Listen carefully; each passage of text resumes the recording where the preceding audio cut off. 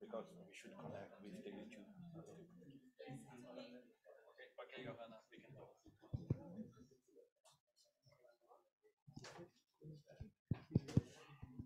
No, no. Is it just me? No, no. Is it just me or it's panel? Okay, can you? I am. Okay. It seems. Okay, so welcome back after the lunch break. I have the honor of chairing this session or this panel, which essentially consists of one person. So I don't know if it's actually a panel. I'm very pleased to have Rupak Chattopadhyay, right? Is correct? Okay, here, but Now it's right. but so before we start, I was asked to read out the disclaimer again. So please listen carefully to what I'm going to tell you. All statements expressed by the, oh my God, Fundação Getulio Vargas, employees and guests in our online events and broadcast exclusively represent their opinions and not necessarily FGV's institutional position.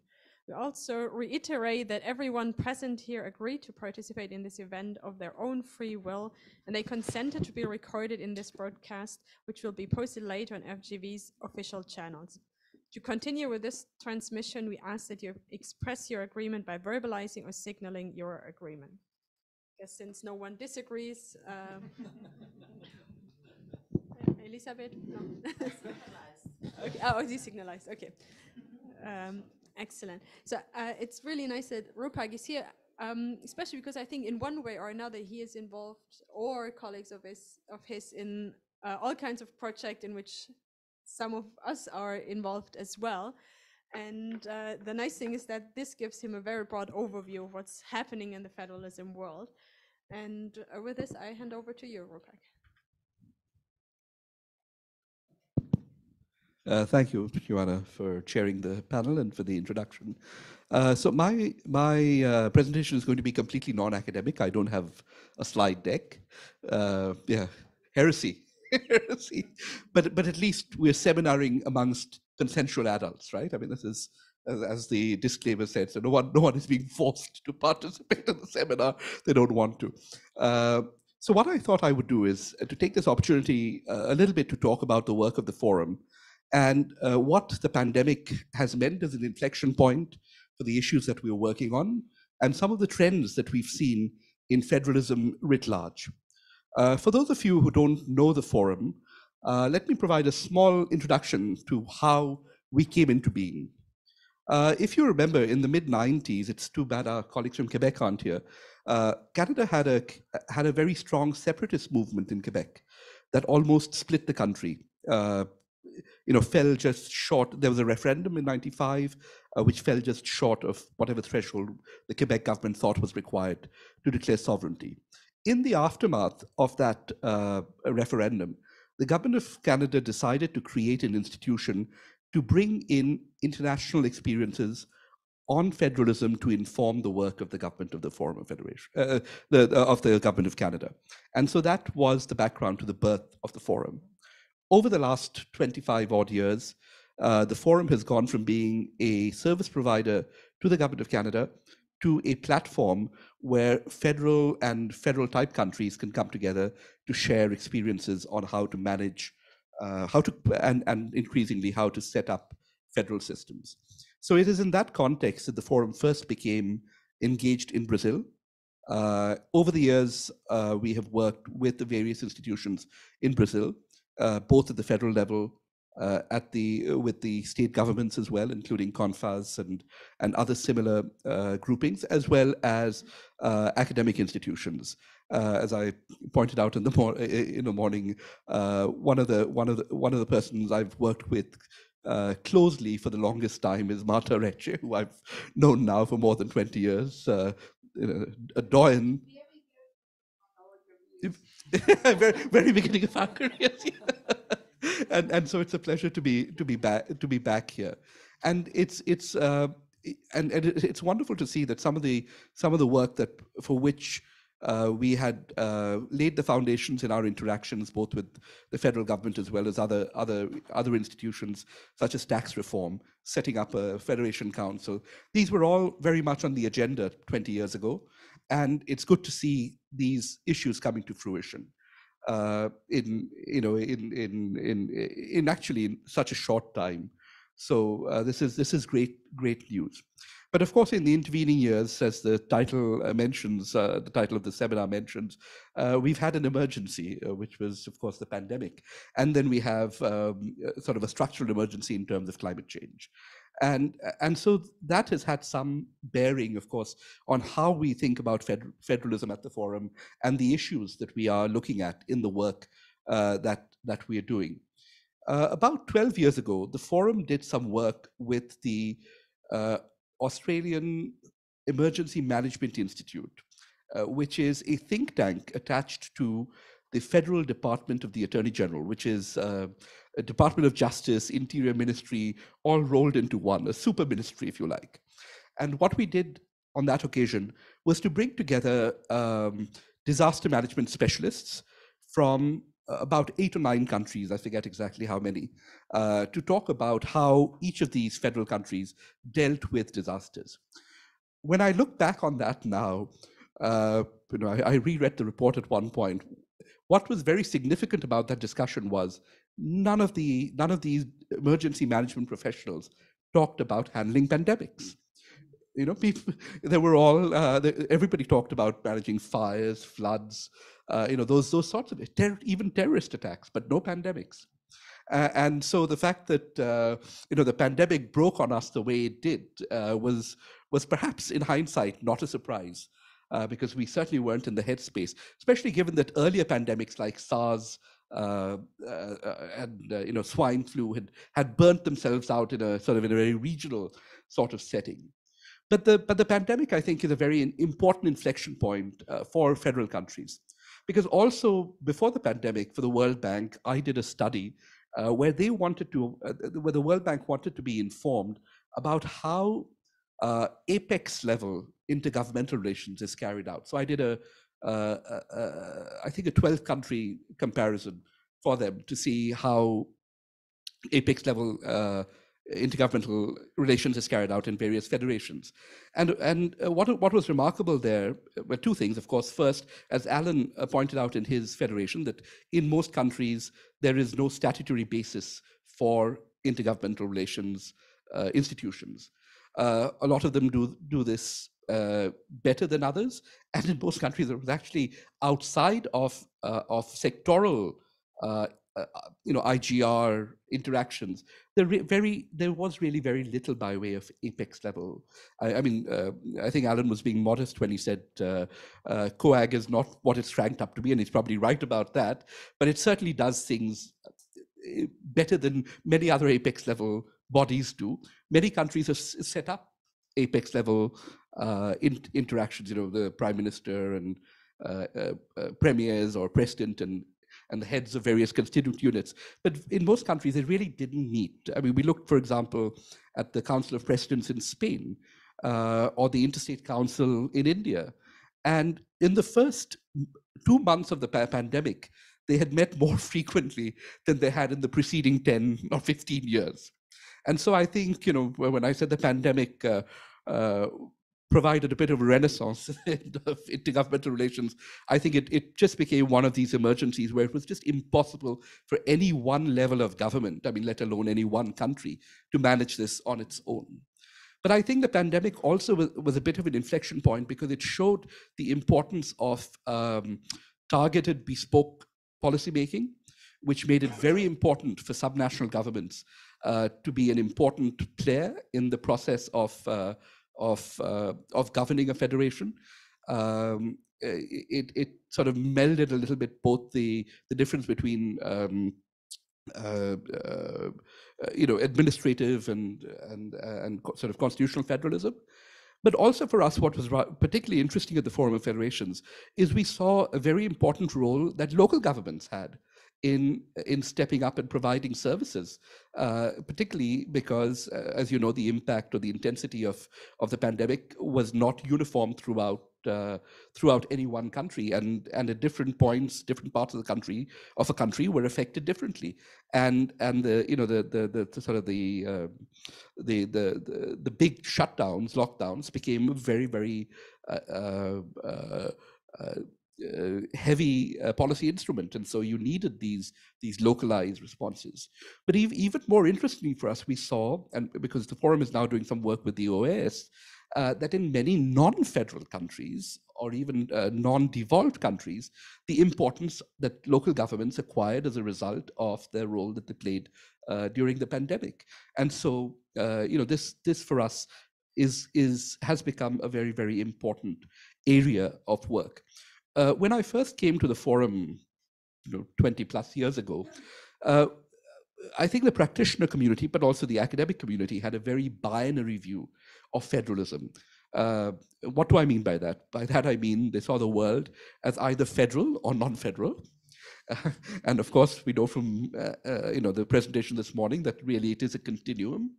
But also they saw the world as federalism as something that was sort of relations carried out between a federal or national government and state or provincial government, constituent units. But of course, in practice, we know it's much more complex than that, and has become. I mean, of course, in Brazil, you recognize local governments as a constitutional order of governments. This is true in many parts of the world. And even given what I've just said about the role of local governments in the pandemic, more and more in countries where local governments are not constitutionalized, they're a very important player in the intergovernmental space.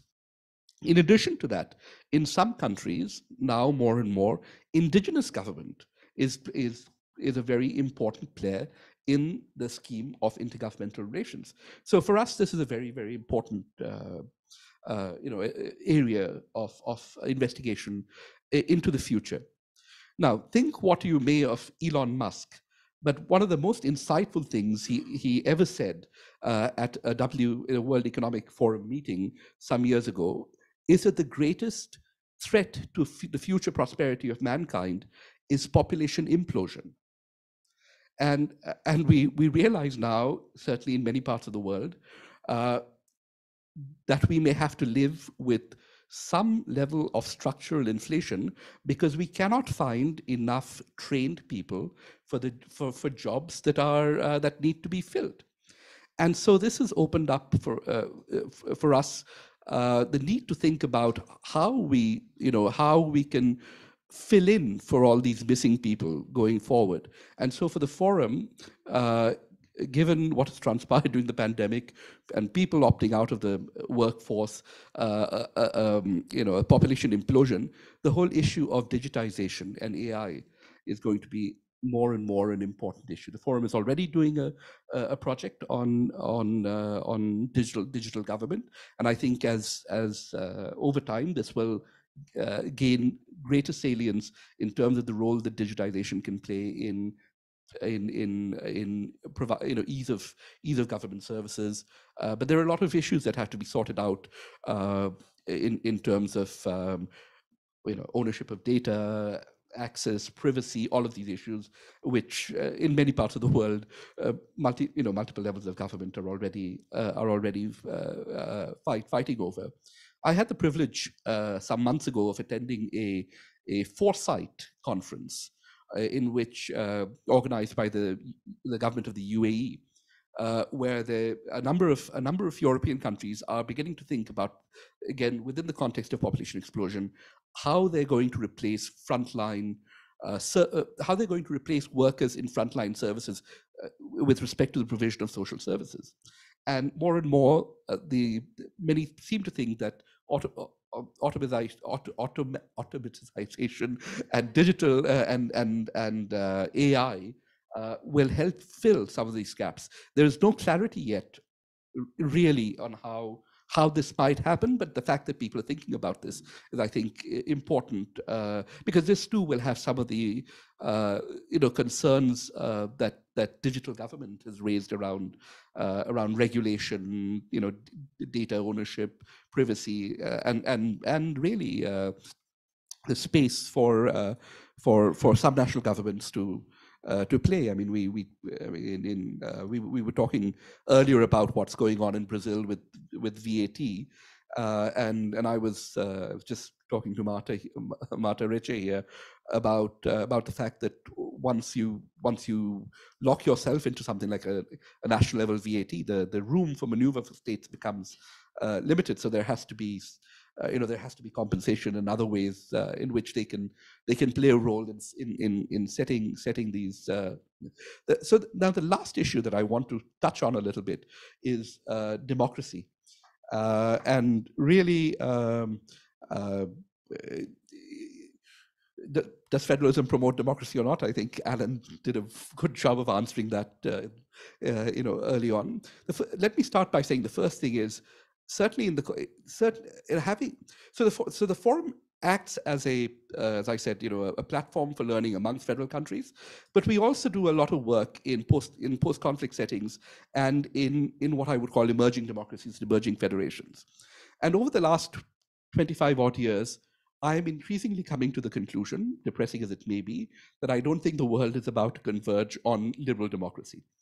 I think liberal democracy is the product of very specific historical processes, but I think I do think that we will converge more and more towards more representative government in some way or the other. I think federalism plays a very important role in countries that are democratic in preventing democratic backsliding. Acting, again, drawing on Alan's presentation, as a check on, I forget the phrase you used, Alan, where if one jurisdiction gives up its responsibility, somebody else who can, not shirking, compensatory. And I see this more and more in different parts of the world, that federalism can play a very important role in compensating for democracy at various levels. But I do think that even in more and more in non-federal countries, the move towards further devolution, decentralization exists not just for normative reasons, but because I think this provides an opportunity for governments to be more responsible in service delivery. So this, in a nutshell, is sort of my overview of the direction we're going in. So I'll stop speaking here, and if there are any questions, we can get into a discussion.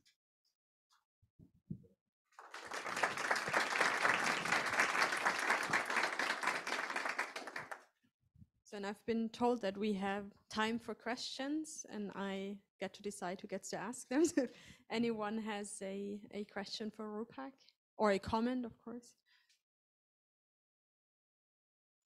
I don't have a microphone, is that all right? Yes, you need a microphone. You need a microphone? Yeah. 1 minute, please.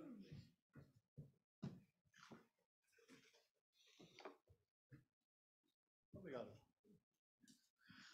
Rupak, you and I touched on briefly before this dilemma about federalism and local government. I was just wondering if you could speak a bit more about that, because there's a strong sense in federalism, when you're a student of federalism, that the more there's enhancement of local government and the stronger its relationship to central governments, the more federalism is undermined, because it essentially goes back behind the back of the constituent units, weakens them substantially, and really just enhances the leverage enjoyed by the central government.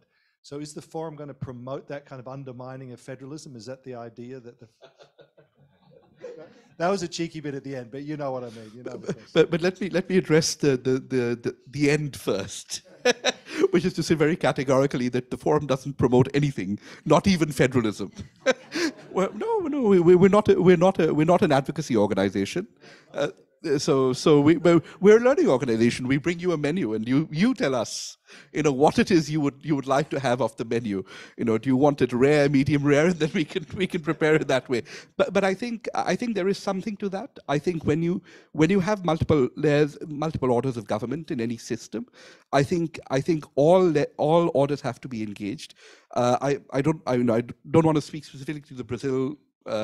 The Brazilian case, but I certainly know of other countries where the constitutionalization of local government was a deliberate ploy by federal governments to bypass states that had been in opposition. I don't know that for a fact in Brazil, but it certainly could be the case. But it doesn't work because everyone has to row in the same direction if you're going to deliver services in an effective manner. Otherwise, there's always somebody in the system who's putting a spoke in the wheel, so to speak. Elisabeth? Yeah, thank you. Elisabeth Alba, Urec Research. So if the forum kind of offers a menu, what you just said, and drawing on the comment you made earlier that obviously the forum is also working in emerging situations, let's say, then the problem is what comes first, or how does it come in the same way? Does federalism come first or democracy come first? Or what is taken first from the menu? If the forum doesn't say what should come first, what do most of the emerging federal, let's say, whatever, power states, countries, however we want to define them, what do they ask first? Do they ask first democratization and then federalization? Or do they ask first federalization in the sense of state capacity, even though it might be on the local level, because it's mostly local level that relates to Ellen, because there you don't have the intermediate level, because that's very often, to my knowledge, also the problematic level. So you bypass it. Okay. No, I think that's a very important question, and there is no. I don't think there's a straight answer to that, because it really depends on the context where this kind of advice is being asked. Certainly, we have internalized sort of at the forum, or those of us who've worked in this area for a long time, that when we talk of federalism, we talk about democratic federalism, right? It's sort of internalized in the literature, the way we think about it. But the fact of the matter is, there are many situations, particularly post-conflict or conflict situations, where the priority for people or for stakeholders in this context is to end the conflict. And that's a whole, there's a whole different literature there about the sequencing. But is it possible to have, yeah, I think in rare cases, it's possible to have a federal system that is not democratic, or at least have a system that, or there are systems where there is what I would call a democratic deficit. But I think in most of these post-conflict situations, it's first about ending the conflict and coming to an agreement on the division of powers.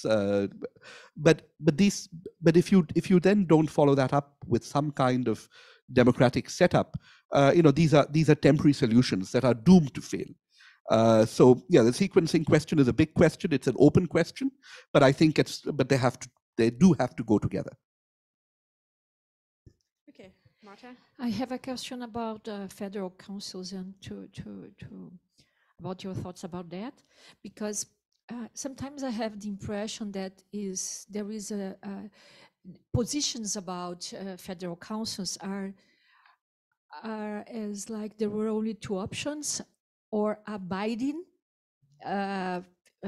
let's say, federal council, in the sense that decisions taken by this council should bind the government, or an ineffective one. So if it's not binding, it's ineffective. But there is a third alternative that would be a non-binding federal council, would be an important form of consultation to frame federal policies, in the sense that listening those that are in charge of implementing policies, presenting their difficulties and their positions, would turn it possible to frame better federal policies. So I'd like to hear you, because you were the heavy, this discussion now in Brazil, and I think this is important. Sure. point No, of- I mean, as a Canadian, that's a very important question, because in Canada, provinces are fiscally very, very independent. Federal transfers to the provinces are only about 7% of federal government revenue, so they're very, very small. Which gives in a First Minister's meeting in Canada, you cannot force a province to go down a road that it doesn't want to. So everything that comes out of First Minister's meeting in First Minister's meetings in Canada really is non-binding. And so what the federal government does is where it has agreement, it goes out and does deals on a bilateral basis with provinces if it can't. But so the Canadian model very much is that, where the First Minister's meetings are opportunities for provinces and the federal government to discuss as co-equals, really, various issues in federalism. I mean, even when Canada implemented the GST, or we call it the HST, the Harmonized Sales Tax, not all provinces signed up for it. In fact, some of the biggest provinces were holdouts for decades before coming on board. So yes, that's very much a possibility to have that option where decision making is non-binding. Maybe if I may add to this, I think that's actually the model that in all countries. I don't know of any federation where decisions by such a body are legally binding, because it's elected governments that meet. So I think it would even be problematic potentially if they were in any way binding, because binding decisions are made by parliaments, not executives. And the only case I know is in Switzerland, where intergovernmental agreements can be declared binding by the federal government upon request of 18, I think, cantons. There's a certain rule, and these are often made within a conference. But that's the only case I know where legally binding decisions can be made by. But even then, they're not made by the council, but by a federal government, i.e., federal parliament. So I think what you're talking about is actually the model that occurs everywhere. So then the question is, should there be a way of making these agreements a bit more binding, for them not to just be, or let's say for governments not just to say yes to something that they're not going to implement, which raises a whole lot of other questions. But over to Rogerio.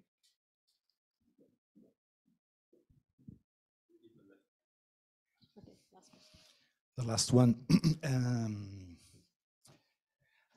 I'm uncomfortable each time that someone's in the seminar mentions that associates democracy and federalism, because I hear you say Brazil wasn't a federation from 1964 to 1985. Brazil wasn't a federation from 1937 to 1945.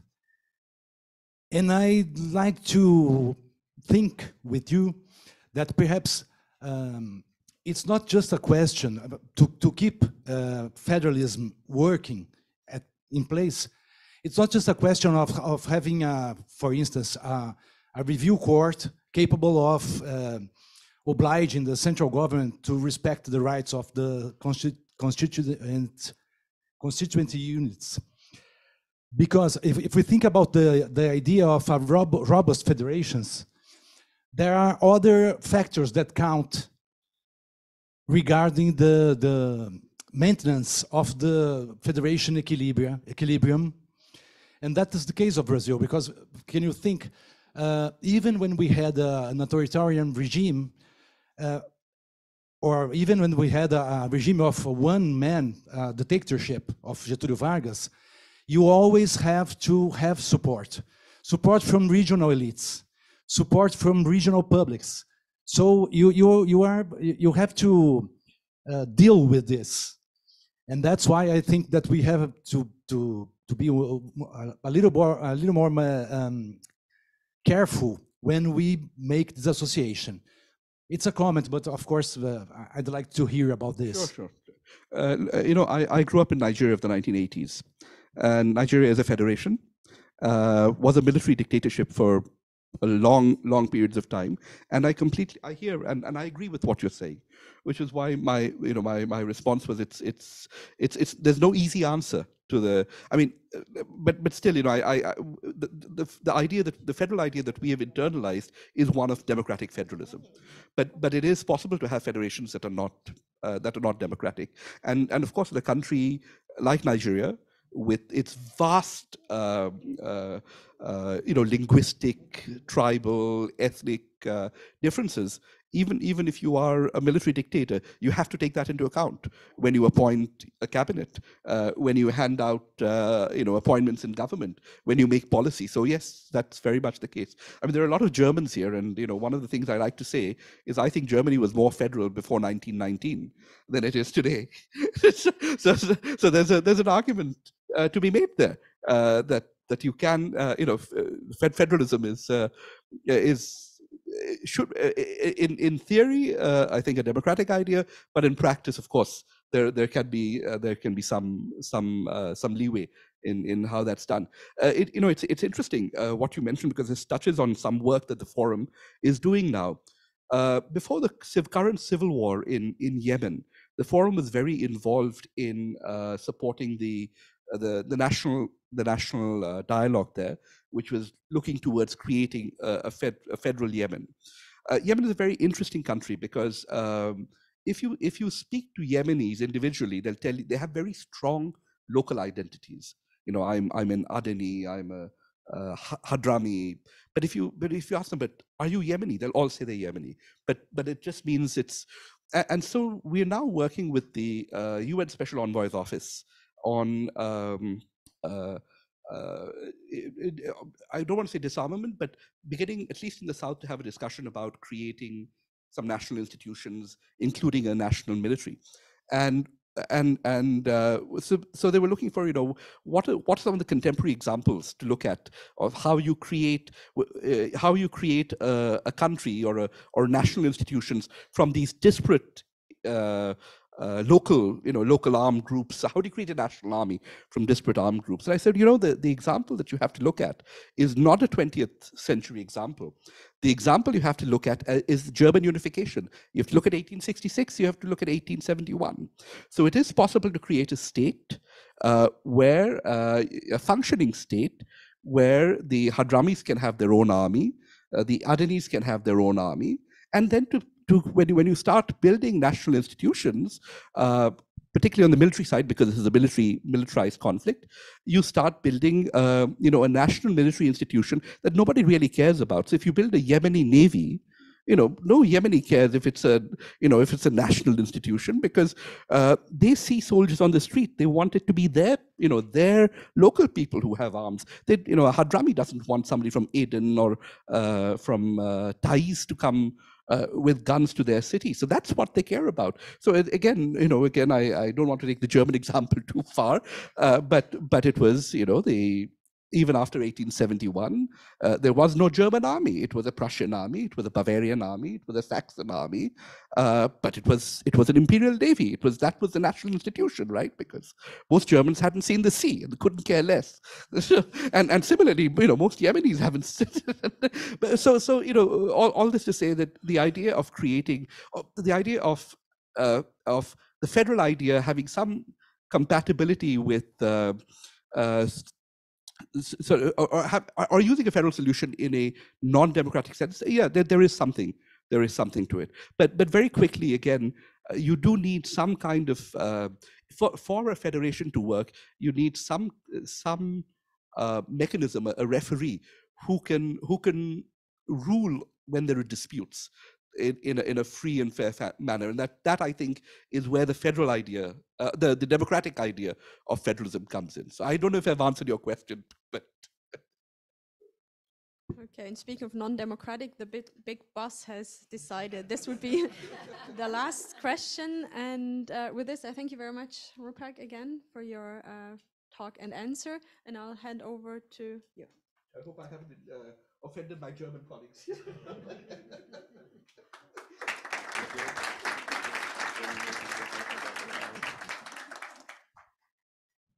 Well, Well, I really do believe that this discussion, it was a good preparation for our next section, exactly because we will deal with federalism and democracy. So I believe that everyone planning to discuss this topic in order to prepare the session. And now we will have the great pleasure to receive Professor Sonnicksen from Germany. In fact, I really believe again, forgot again, University, Darmstadt, okay. But you can introduce yourself if you want.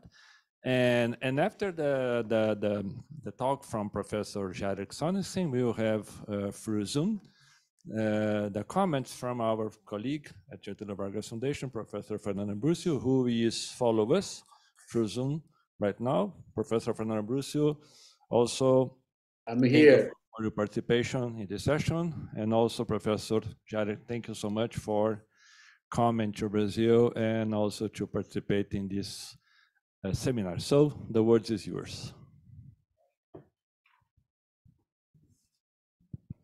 Okay. Well, the thanks and gratitude are all mine. It's such a pleasure to be here. This morning, when we were being welcomed, and there were a few particular notes to the guests who have come from abroad, how they about wanting to learn from us.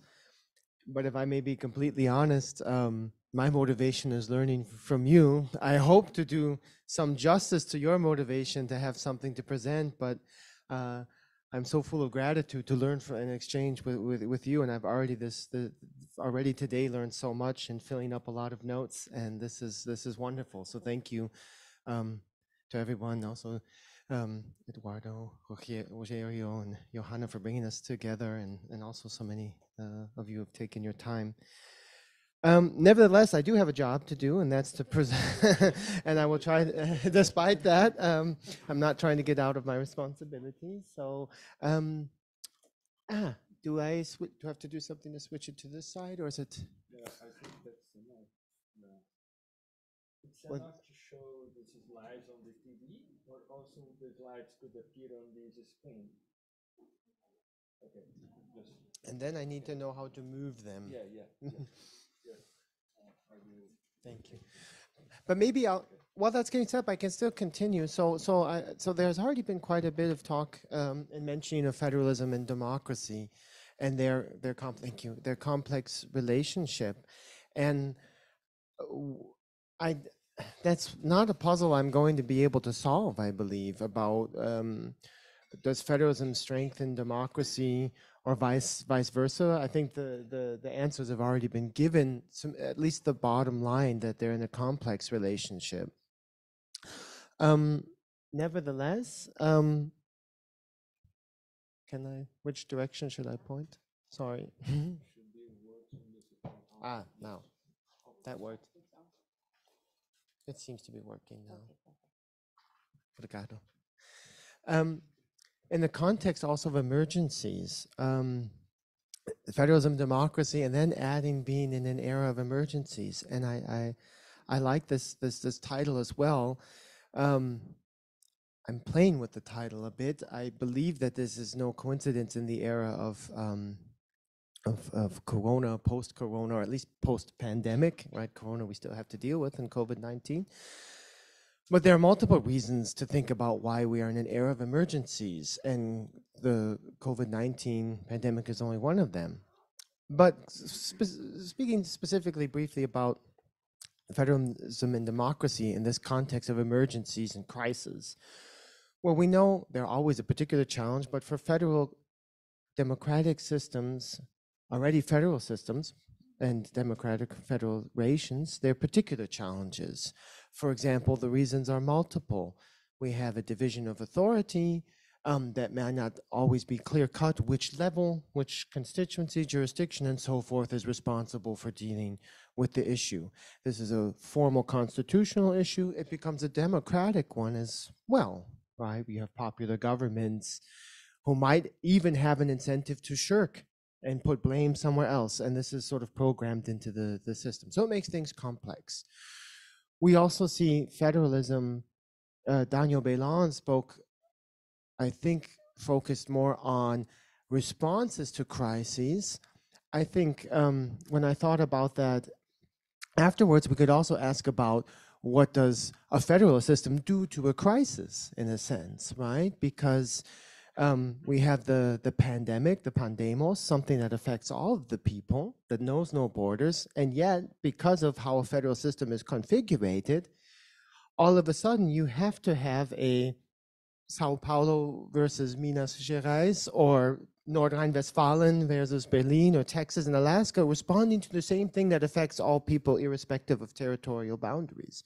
So in some ways, federalism does something to a crisis. It becomes something that has to be treated different. It's not only response to conflict, it's not only response to diversity, it creates a sort of endemic diversity, I think. And that's not a critical reflection, that's just sort of a reconceptualization about what federalism does to us in federal systems. But in any case, we've seen a good deal of research about federal systems responding, how they responded to the pandemic, and we see differences also depending on federal systems.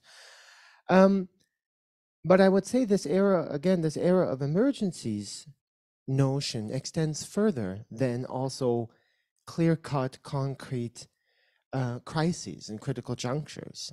For multiple reasons, we've already, since, what is that, the 90s with Ulrich Beck and the Risk Society, which is not only about an increasing amount of risk, but an increasing sensitivity to risk and future orientation and responsibility. We have not only for dealing in an adhocracy and things in the now, but also our commitments to future generations and those sort of things. I'm not going anywhere with that in particular, but brainstorming a bit, and what does that mean to be in an era of emergencies? Though, and I will talk about this more in the conclusion, maybe, that vulnerability is perhaps an increasingly important or salient thing we've learned, maybe being in an era of crises, or at latest in the pandemic, that could be an important issue to think about moving forward, about the relationship between federalism and democracy. So I've already concluded the introductory part. I'd like to move in the next step to some brief remarks about the political, not a recapitulation of the entire history of politics, I don't mean, but I think some of the issues we're dealing with have to do very much with how politics is done and organized, but why they become more complex than in the democratic and federal conditions. In the third step, then, my task in the stricter sense to reflect on the relationship between federalism and democracy, what connects them, and what challenges of them in particular. So I guess a 2 to 3 step process, I'd like to say, well, why are they different? What do they have in common? And what are some of their particular challenges? Democracy to federalism and vice versa. And finally, conclude with some food for thought about federalism, democracy in an era of emergencies. So really briefly on the political, we had the request to think about what, I really like this idea of a think and do tank. And I'm as inspired as I am by that, I will commit the same mistake or weakness that many social scientists do. I'm doing a much better job at finding problems than solving them. But that could be a good way to start. So one thing we have to do is try to untangle things, right, into their various parts, knowing full well, oftentimes we're dealing with knots, right? But in order to understand them, let alone explain things, we have to try and make sense of them and disentangle them. And in many ways, this is a good image, I think, or I find it fitting to the relationship between federalism and democracy, or politics in general. So to make a long story short about why some of what we're talking about is interesting in federalism and democracy, but also in general, when thinking about the political, well, one of the things is that we've inherited over a long time of political development or evolution a very tight interconnection between, well, what I summarize with consonants P, the polity, a political community, the distribution of power, constitutional and legal principles, people, whether they are the demos or a population or citizenry, whatever these people are, and their place. So this is not self-evident for all of us. It may be now, at least for a century or two. It may be to a certain extent particularly weird. I don't know if you know that abbreviation from recent psychology: Western educated, industrialized, rich, and developed. So there's this weirdness to the modern state, right? Whether coming from Europe or colonized and imperial and expanded, but this sort of connection is not self-evident and not really all that old, but there we have it, right? And it's imbounded and entangled with each other, whether in federalism or democracy. That's sort of how the modern state is.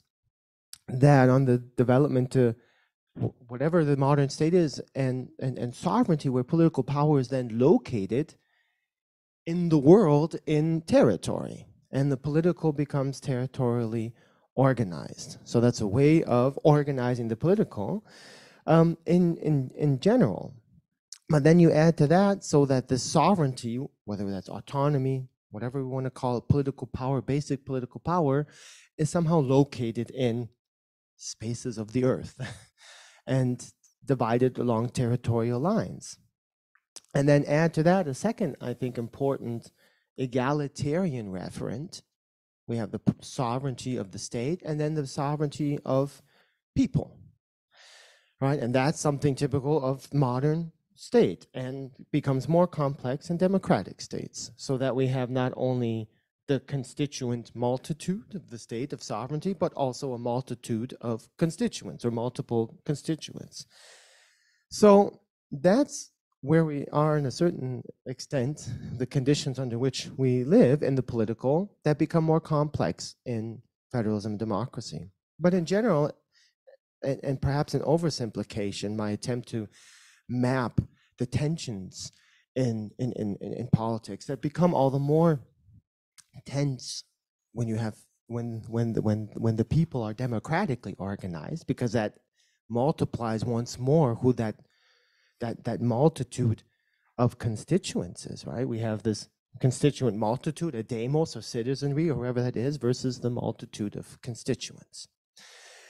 And then we have some sort of problems. Those could be crisis situations, but I think those are exceptional to a certain extent. Any problem that has to be resolved politically, so collectively bindingly, not just a manager in a company or a family, 2 people, 3 people discussing, but for a collectively binding decision that's endowed with some sort of powers that may or may be located where the place is of that problem. So that's why I have the arrows pulling in different directions against the problems that must be resolved. And so I would say that's particularly in a democratic situation. We have the problems that we face, a distribution of powers, different competing or at least concurring principles linked with whether that's the way it should be done or not.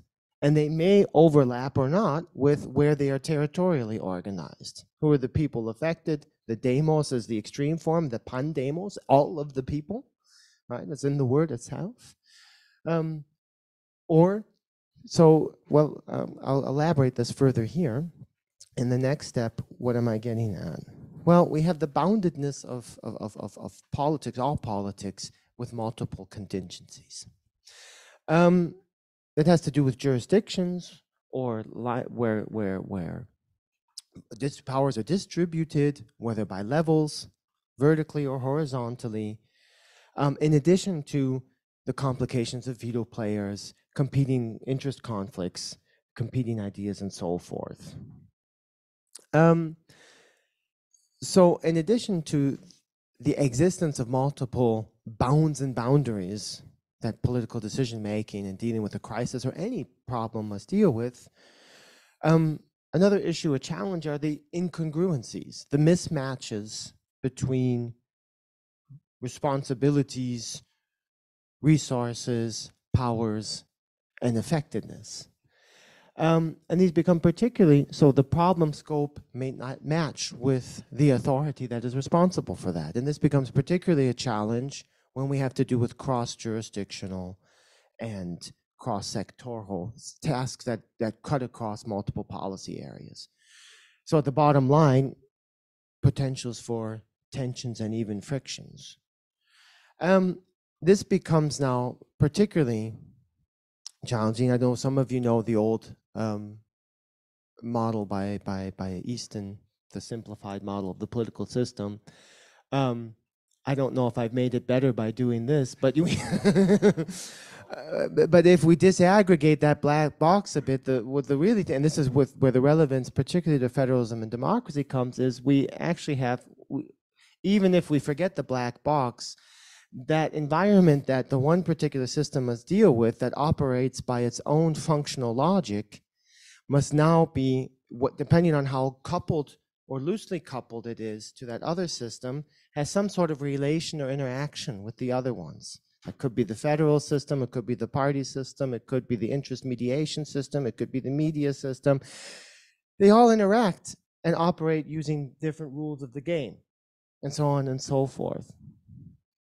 So going from there is where we get, and you can, with the mechanics of federalism and democracy, is one of the particular challenges. I would not say democracy is necessary for federalism particularly. My heart would say yes, democracy doesn't make sense. A federal system nowadays would not make much sense, so certainly not be the kind of federation I would want to live in if it wasn't democratic, and it's certainly, but in and of itself, conceptually, we could say, okay, federalism can exist. It does without democracy, and certainly democracy can exist without federalism. Most of the democracies we know aren't federal. But the question is whether the federation, well, their relationship to one another is not to subsume them under another at the bottom line, irrespective of the normative thinking, but to see them as two different systems operating under different functional logics. So depending on focus, we would have the democratic governmental system in the box, and federalism would be one of the other systems, and so on and so forth.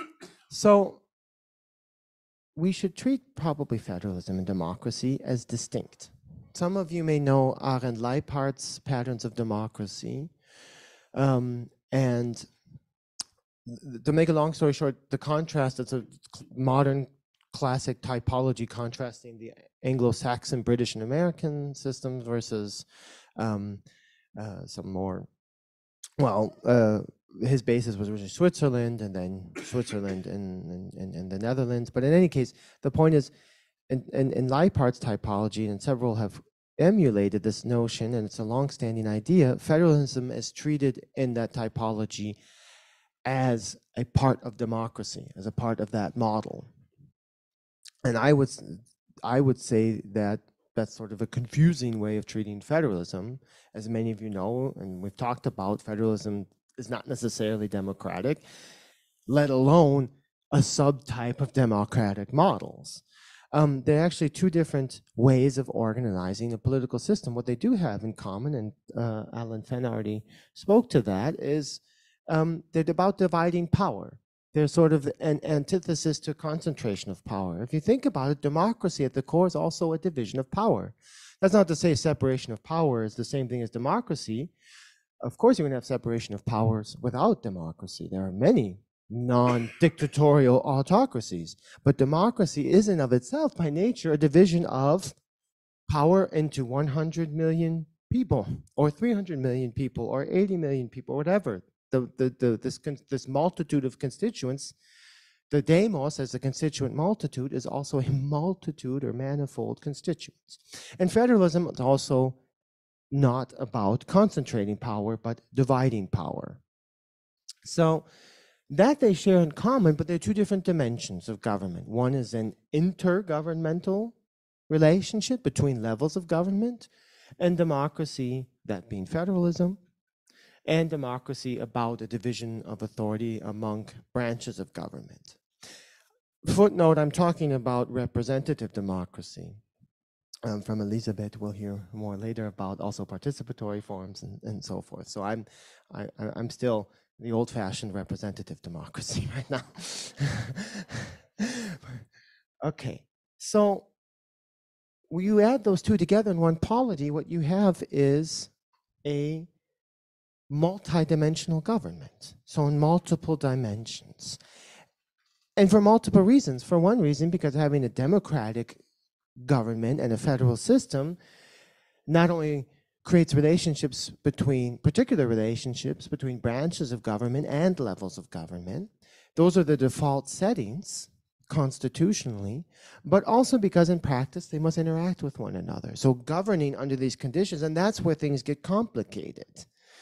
At latest, they interact with one another. So a political party, it becomes difficult to disaggregate at a certain point what is federal about the party system or what is democratic about it.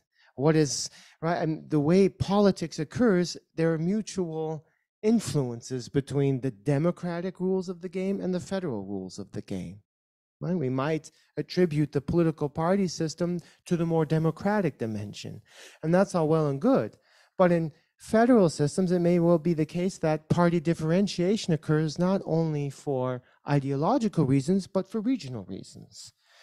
Or there are incentives created for parties to differentiate themselves across those, and so on and so forth. So there's mutual interactions and influences going on. So federalism changes democracy, as does democracy change federalism. So it's a complex relationship. Nevertheless, in trying to, I should be very quick, in trying to make sense of, in some ways, federalism and democracy, well, what connects them, what challenges them, how do we distinguish them? Well, they can be distinguished in ways that make them similar. What do I mean by that? Going up the ladder of abstraction, as Sartori calls it. Well, they share, again, division of powers. At the core, they're both about dividing of powers, but their points of reference are different conceptually or theoretically, right? In demos, again, in democracy, the people, in federal systems, predominantly territorial. Footnote, this is a simplification because territory in political terms is not that interesting if there aren't people there, right? Federalism is only interesting for populated places. So this is schematic. Of course, federalism also about people who live somewhere and are affected by things. But footnote aside, so division of powers, again, in democracy, intragovernmental, within one government, federal, between governments. Equality, both are concerned with equality, but different kinds, in citizens versus territorial units or constituent units. Both require representation, participation, but we're talking about different units or entities. The simplified version then. So democracy, the constitutional organizational principle is about organizing a demos, and federalism, a ferdus, or territorial organization. Division of powers between branches versus levels of government.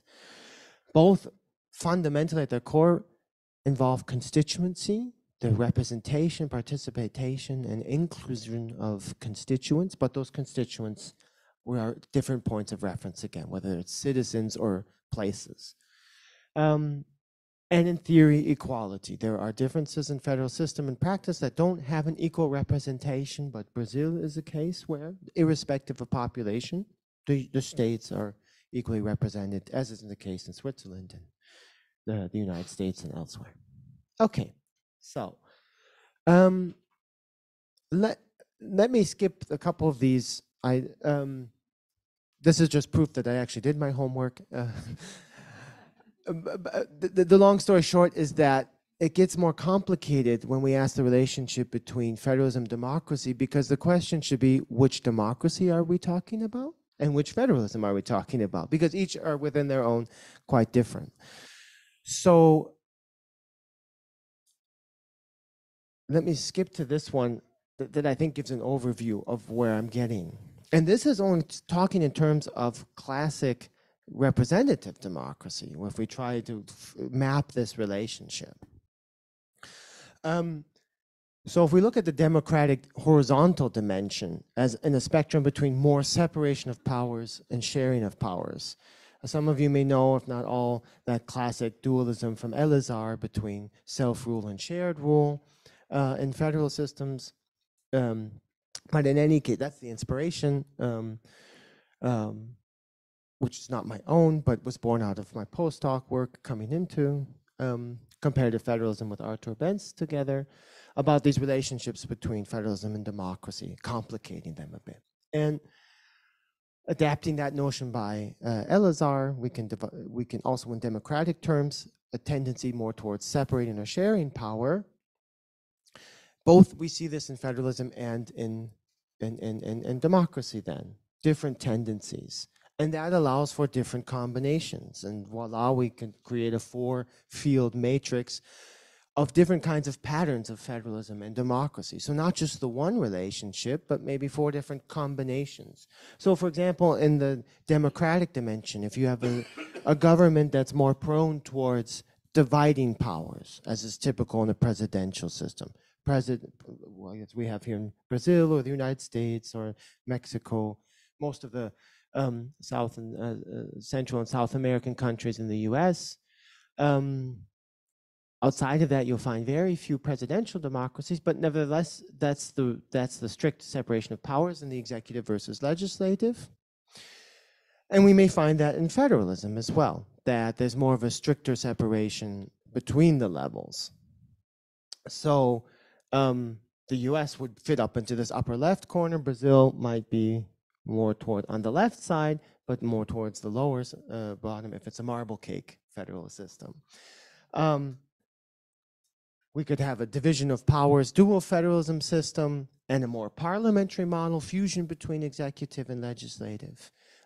Canada might be a case of this over here to the right at the top. Whereas a system combining a very strong fusion of powers between executive and legislative, so parliamentary democracy, as well as a strong cooperative model, administrative federalism or joint decision making, so the constituent units co-produce policies of the federal level. I don't think we have a pattern like this in Brazil, but Germany is the classic case of this, where with co-production of national level policy, then implemented by the constituent units, which makes it, side note, very difficult in the German case, at least, to determine what is centralization and decentralization. There are decisions at national level, but they're co-produced by the state level, so it's ambivalent. So this produces different patterns. So this doesn't determine policy outcomes. This is a long story. We don't know about the relationship between one improving the other.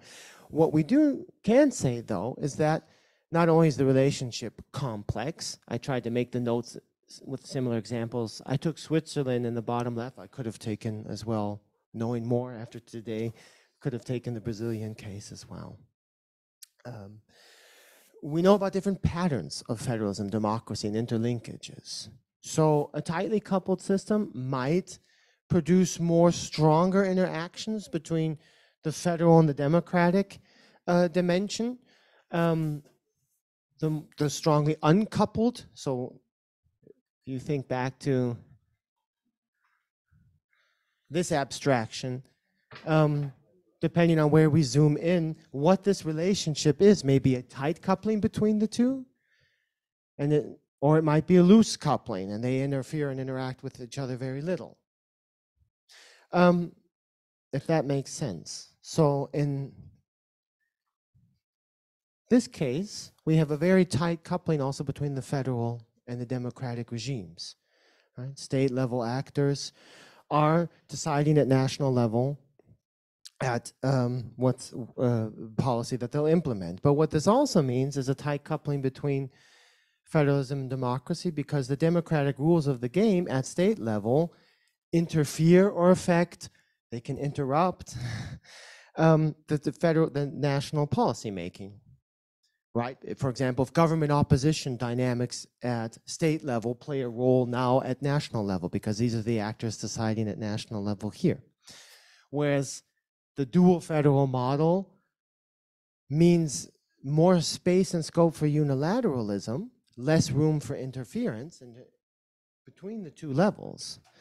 But what it may also mean is that they don't solve cross-cutting problems very well. Right? So if everybody can do it on their own, right, it's autonomy preserving, but there's might be very little incentive to work together, whether between levels or vertically, because they're not forced to. And then add to that, in the parliamentary systems, we hear a lot about intergovernmental coordination. There's more to come in the next days. But a highly decoupled system might even provide rewards or incentives not to cooperate.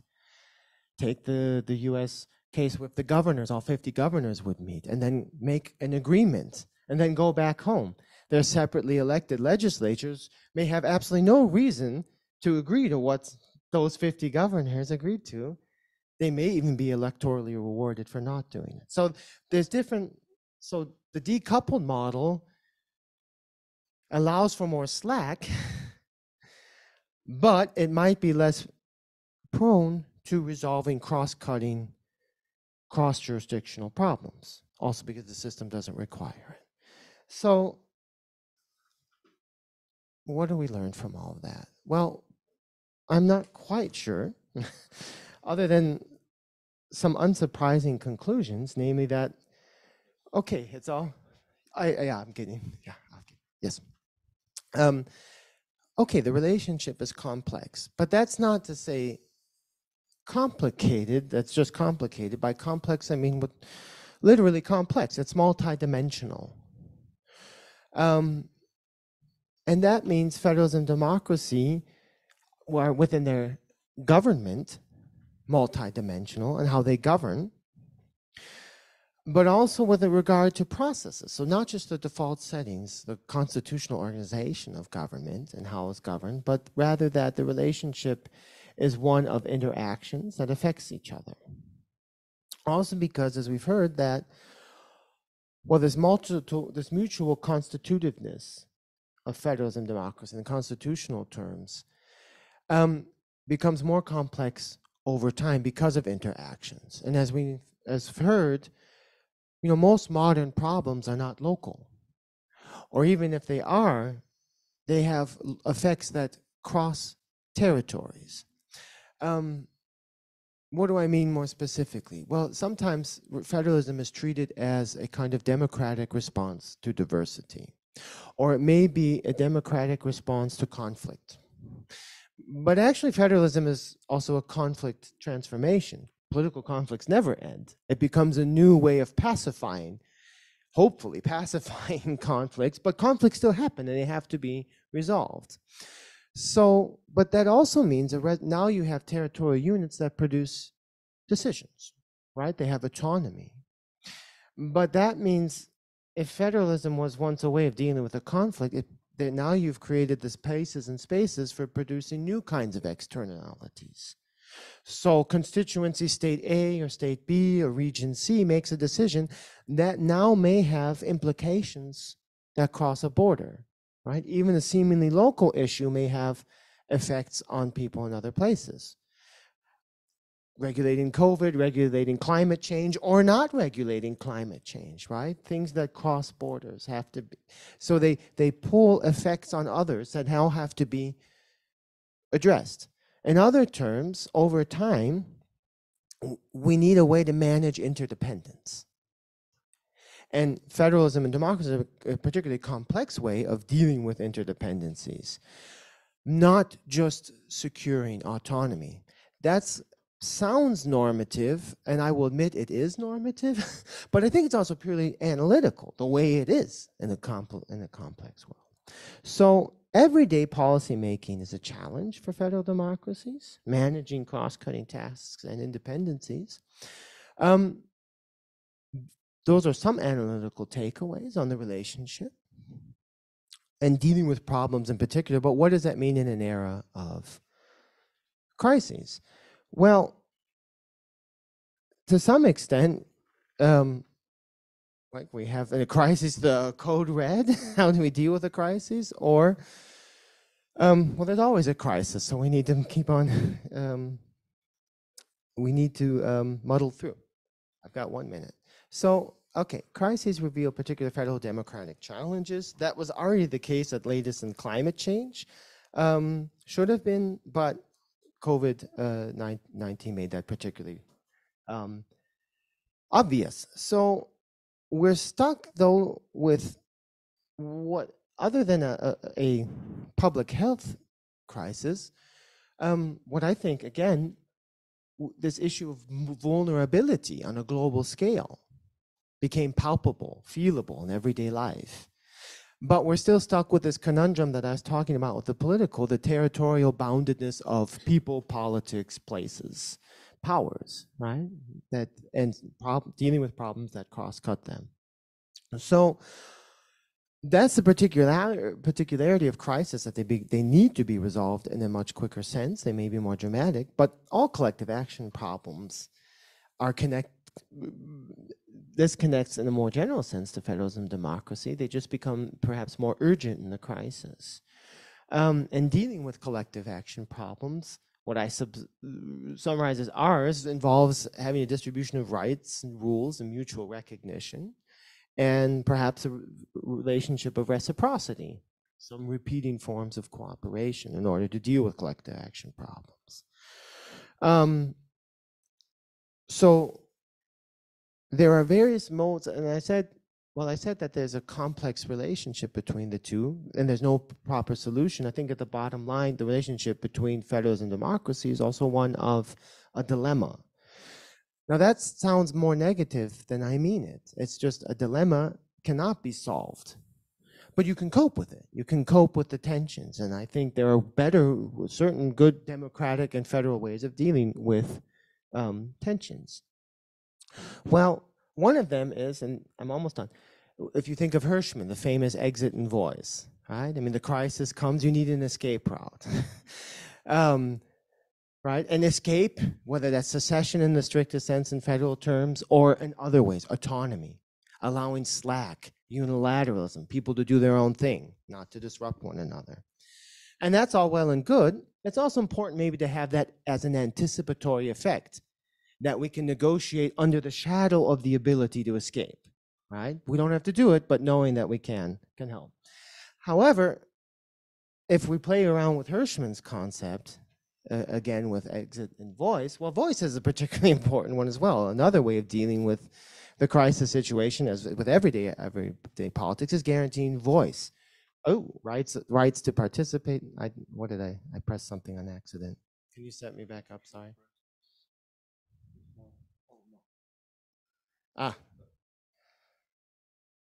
Sorry. I'm back.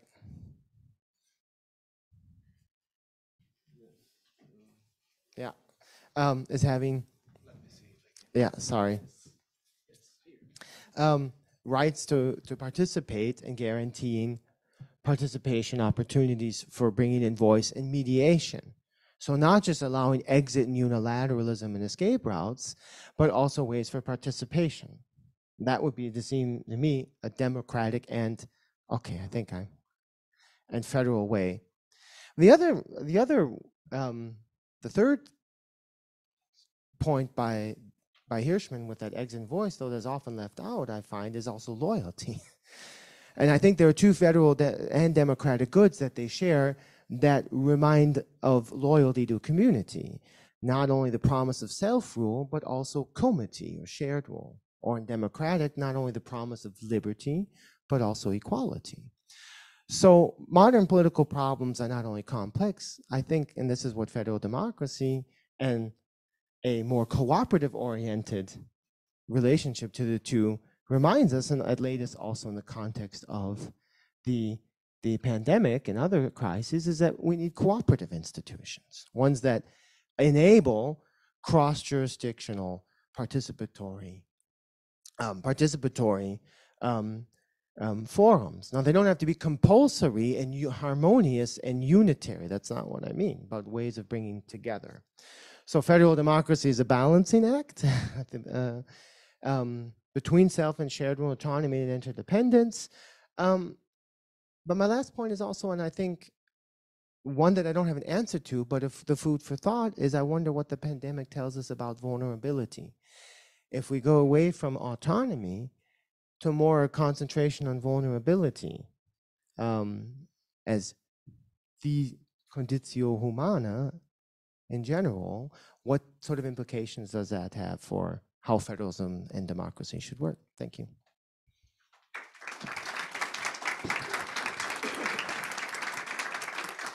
Thank you, Jared. It's a very interesting provocation. I think we have a lot of topics to discuss after the comments from Professor Fernando Abrucio. I think now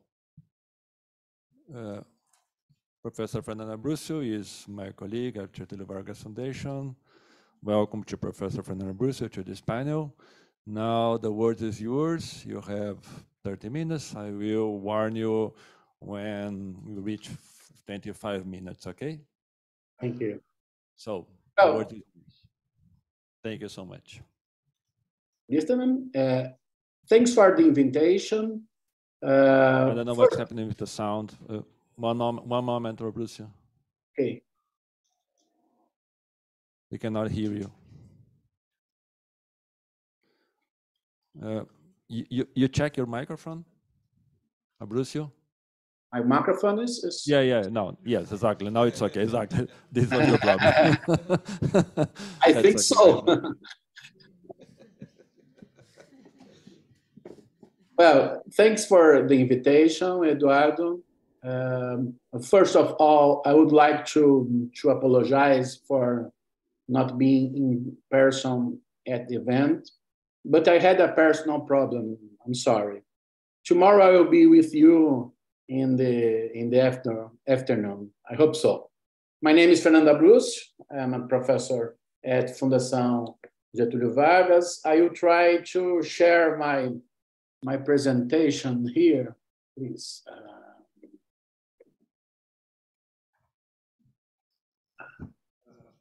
Maybe you could click on this, in Portuguese, compartilhar slide or share the slide, almost like this. This is a green button, okay? You see in the bottom of the screen. Did you find it? Wait a minute. Yes.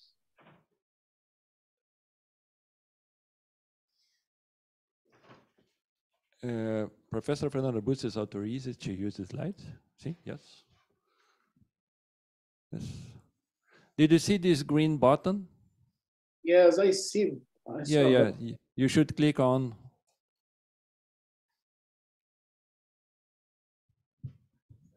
Yes, I think now it's working. Okay. No, it's not working. Well, I can. No. Try again.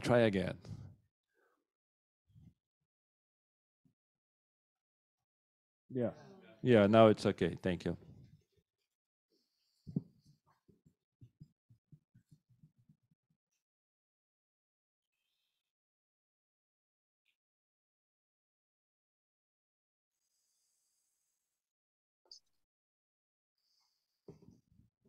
Now you can see your slides.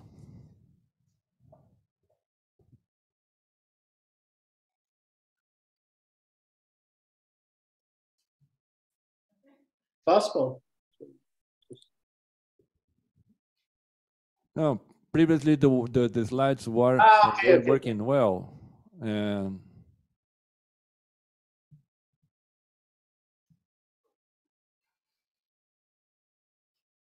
yes. Okay. Okay. No. Again, you should share your slide and using this green button. I cannot see, but I cannot read. But maybe compartilhar the slide or share the slide. I don't know how it's appearing to you. But now you can use these means of presentation. No, Bruce, it's not working like this. Don't worry, you can go.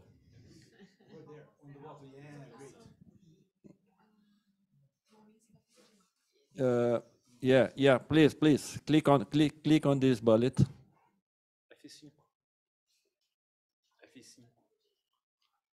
The guys are warning me that you could use this F5 button.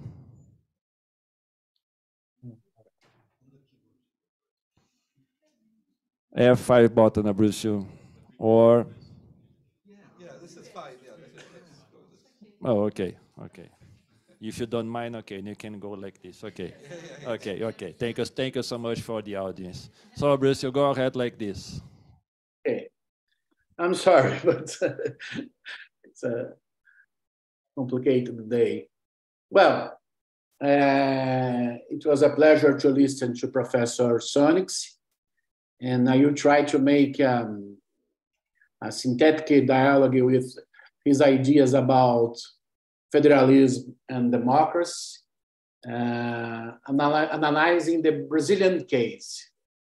The title of my presentation, Federalism and Democracy in Brazil, from mismatch to incomplete marriage, is a kind of joke with the idea of marriage between federalism and democracy, a marriage that will never be perfect, like our marriages, but they could be better, improved, according the history of each federation.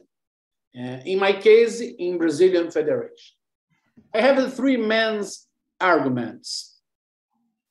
The first argument is that federalism and democracy were dissociated during Brazilian history until the 1988 Constitution. So the marriage between federalism and democracy is very, very recent. This is different from American, Canadian, or German federalism. In fact, the institutional coupling is recent because there was neither full democracy nor full federalism until redemocratization in Brazil. The second argument is Brazilian democratic federalism has advanced a lot in the last few years with many institutional innovations. However, today there are still problems or gaps in the combination of federalism and democracy in Brazil. The main problems or gaps in this relationship lie in capacity to safeguard the equality of the three federative levels in terms of autonomy and interdependence. And finally, my third main argument is the central challenge of the Brazilian Federation is to reduce territorial power inequalities. It's my point in this presentation. In the Brazilian case, territorial inequalities links democracy with federalism. It's my main thesis in this presentation. Why is it so relevant? Because a balanced combination between democracy and federalism requires equality among citizens and at the same time among federal units, people and places.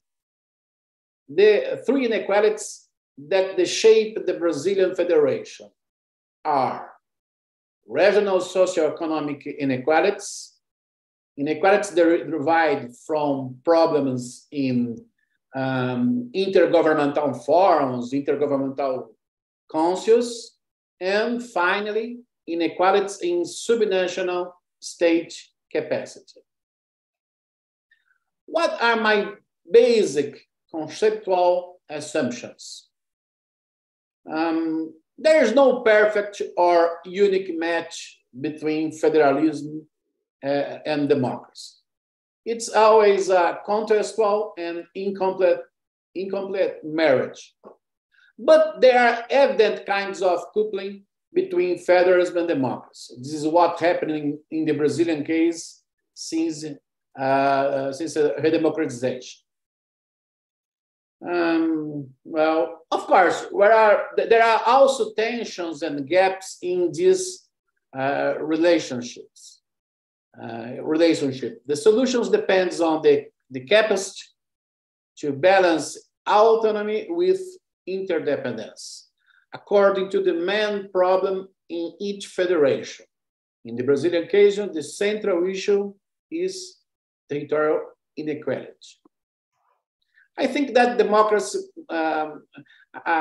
when I saw the historical trajectory of federalism and democracy in Brazil, I think it's important to define democracy. I think that democracy must be understood in two aspects: citizen participation and horizontal checks and balances.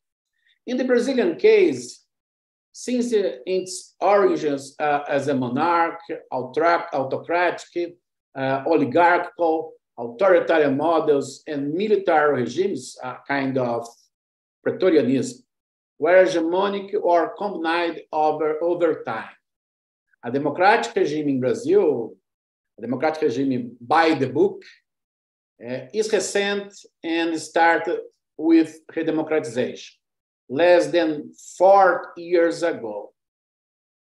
And what can we say about the trajectory of the Brazilian Federation? Well, as a nation, Brazil was born as a unitary state, not as a federal state. And only 70 years later became a federation. However, the Brazilian federation model had many difficulties to conciliate autonomy and interdependence over time. In general lines, two federative paradigms were hegemonic. The first, a centrifugal pattern of federalism with low intergovernmental coordination, or an exacerbated big centralization with reduced subnational autonomy. Well, in Brazilian history changes with redemocratization. It's possible to speak about marriage between democracy and federalism only with redemocratization. And the 1988 Constitution inaugurated a new era, ensuring horizontal and vertical checks and balances. In relation to democracy, Brazil has had free and regular elections with the constitutional control of governance by Congress and the Supreme Court in Brazil, Supremo Tribunal Federal.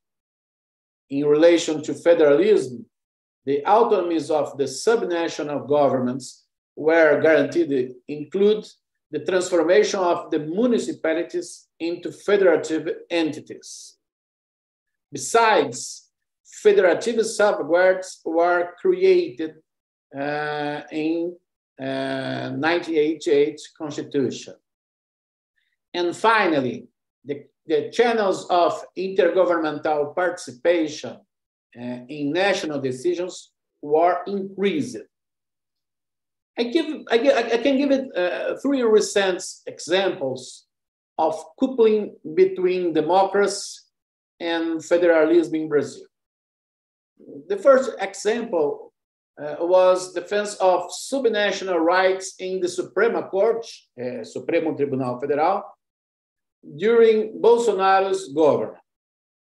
The case of the pandemic, when the legal competence of the states and the municipalities was guaranteed to act in health with autonomy in relation to the federal government.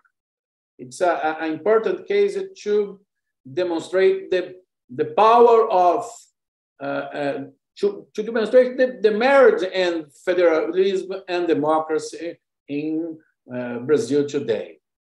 Second example is about the national public policy systems, especially in health.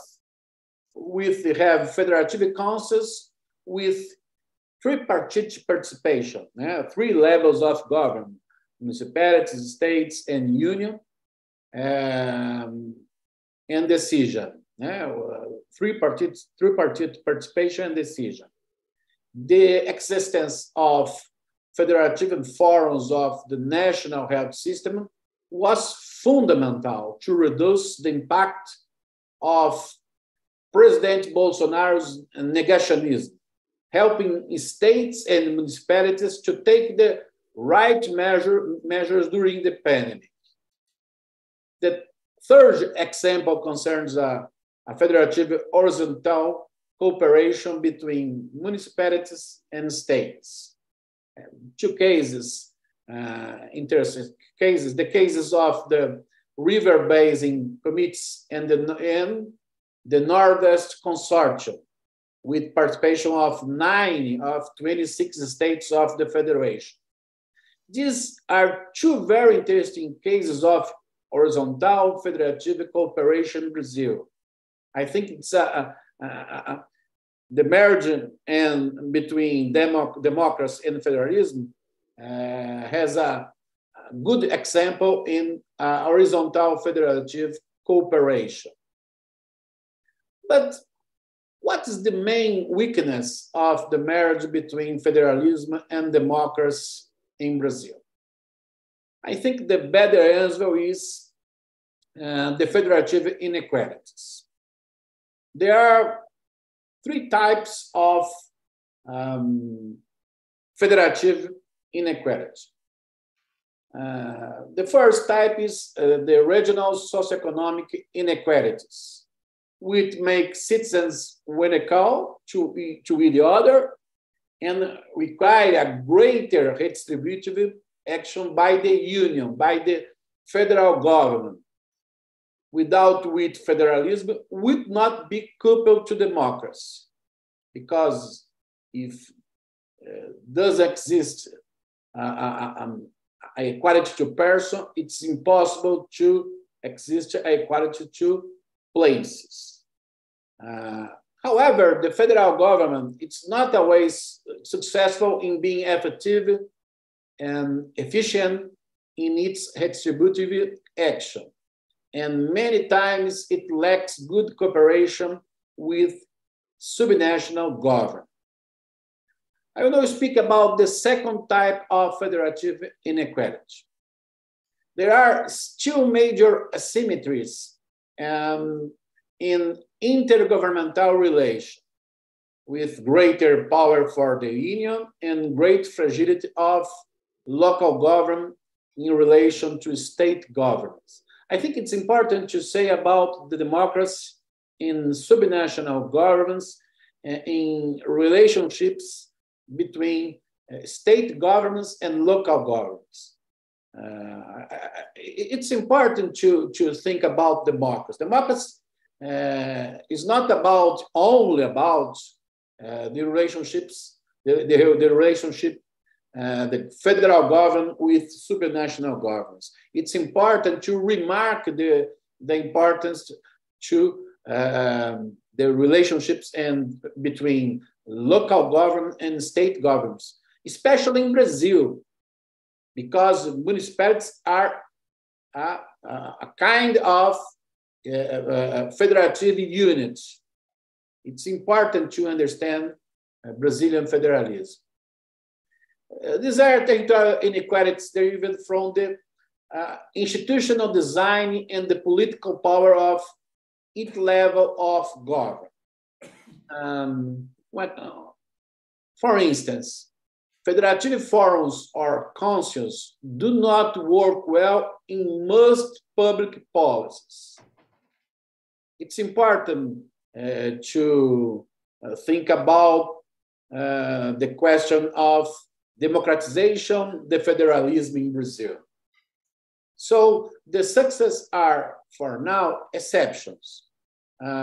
Education, for example, does not have a national system of public policies.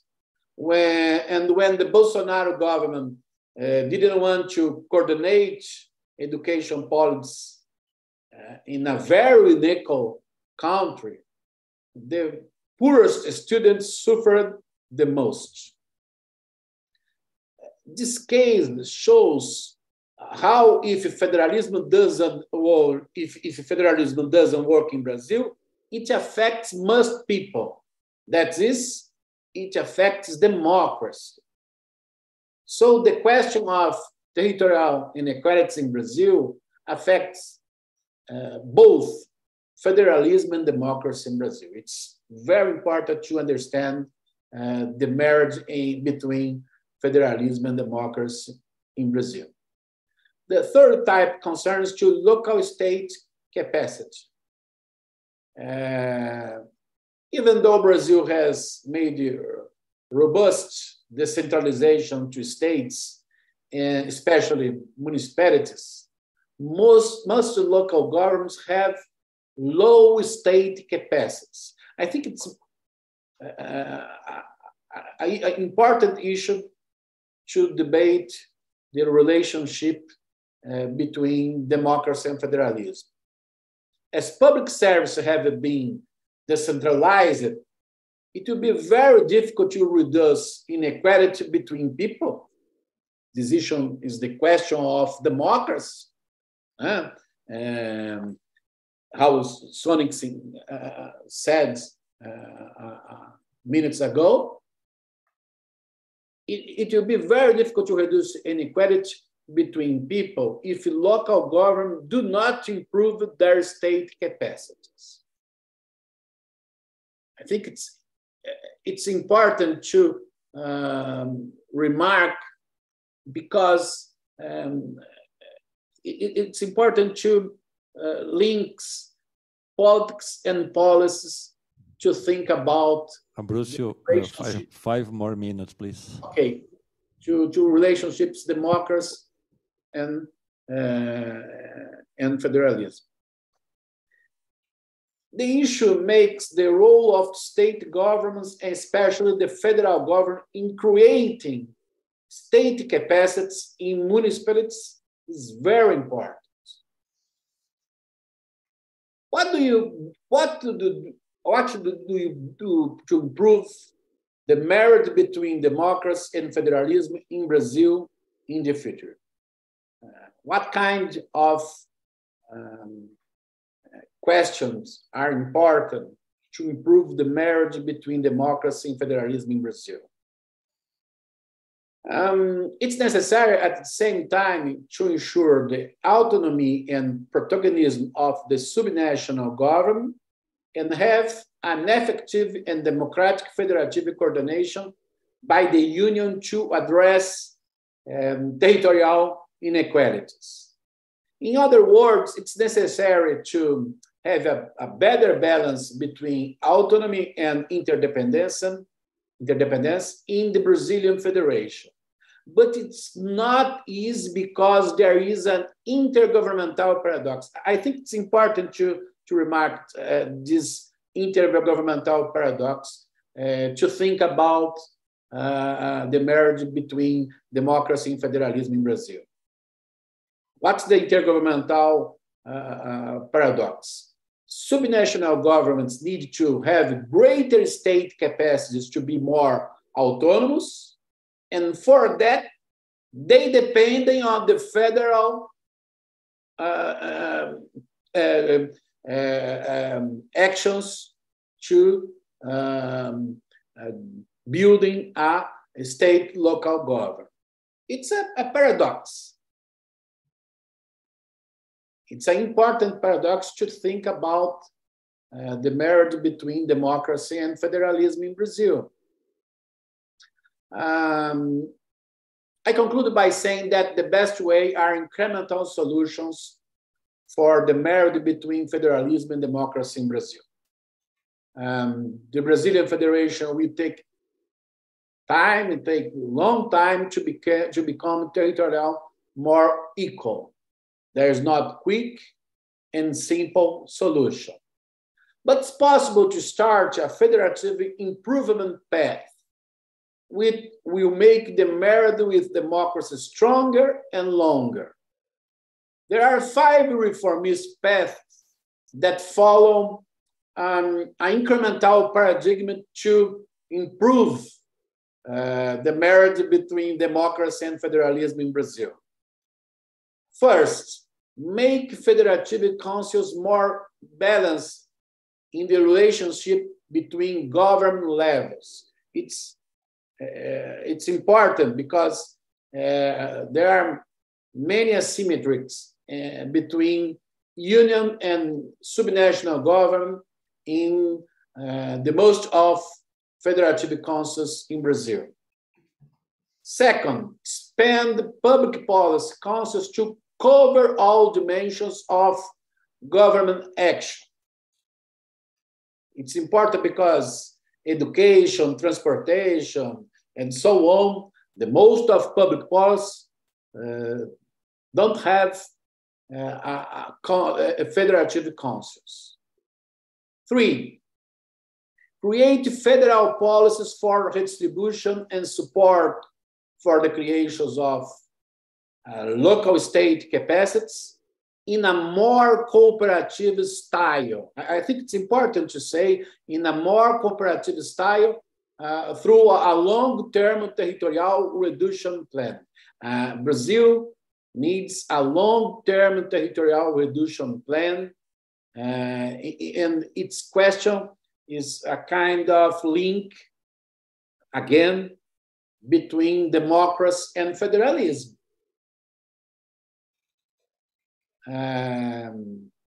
Besides, encourage a culture of negotiation and cooperation between the various federative actors, whether policies or bureaucrats.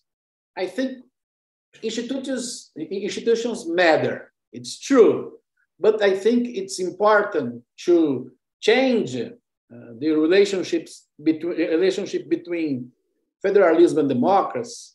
It's important to change the mindset of politicians and bureaucrats. And finally, expand the forms of horizontal cooperation between subnational governments so they can build a more democratic, bottom-up way of federalism without abandoning the necessary partnership with the Union in an unequal country like Brazil. It's important to combine the bottom-up way of federalism with the relevant role of Union to combat the territorial inequalities. Well, I hope I have been able to show very quickly, I'm sorry, Eduardo, the specificity of the Brazilian case and carry out a dialogue with the more general debate between democracy and federalism. Thanks a lot. Thank you, Abrucio. Thank you so much for your talk. So I would suggest maybe perhaps we could have at most 3 questions or comments considering our time, because after this session, I think we'll have our break, and after that we'll have the next session, maybe, okay? 3 comments, questions, at most. It's not the same to say 1 big comment, so 3 comments.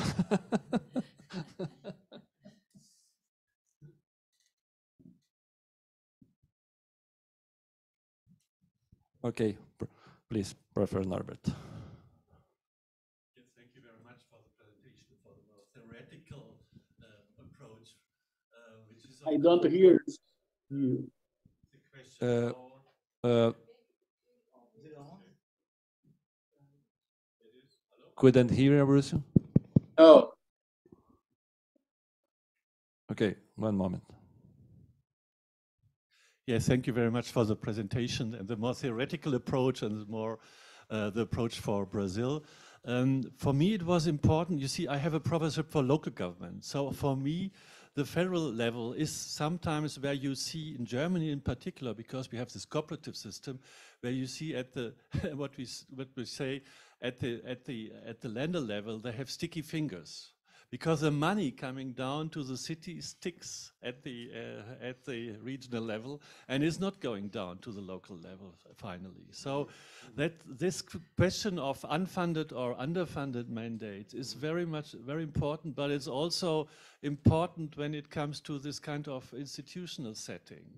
And that is a very important thing. And so for me, of course, what Fernando mentioned very much is this kind of, you mentioned territorial reform. That is very complicated, I tell you. I mean, we had in Germany and a lot of countries, we had a lot of problems with this.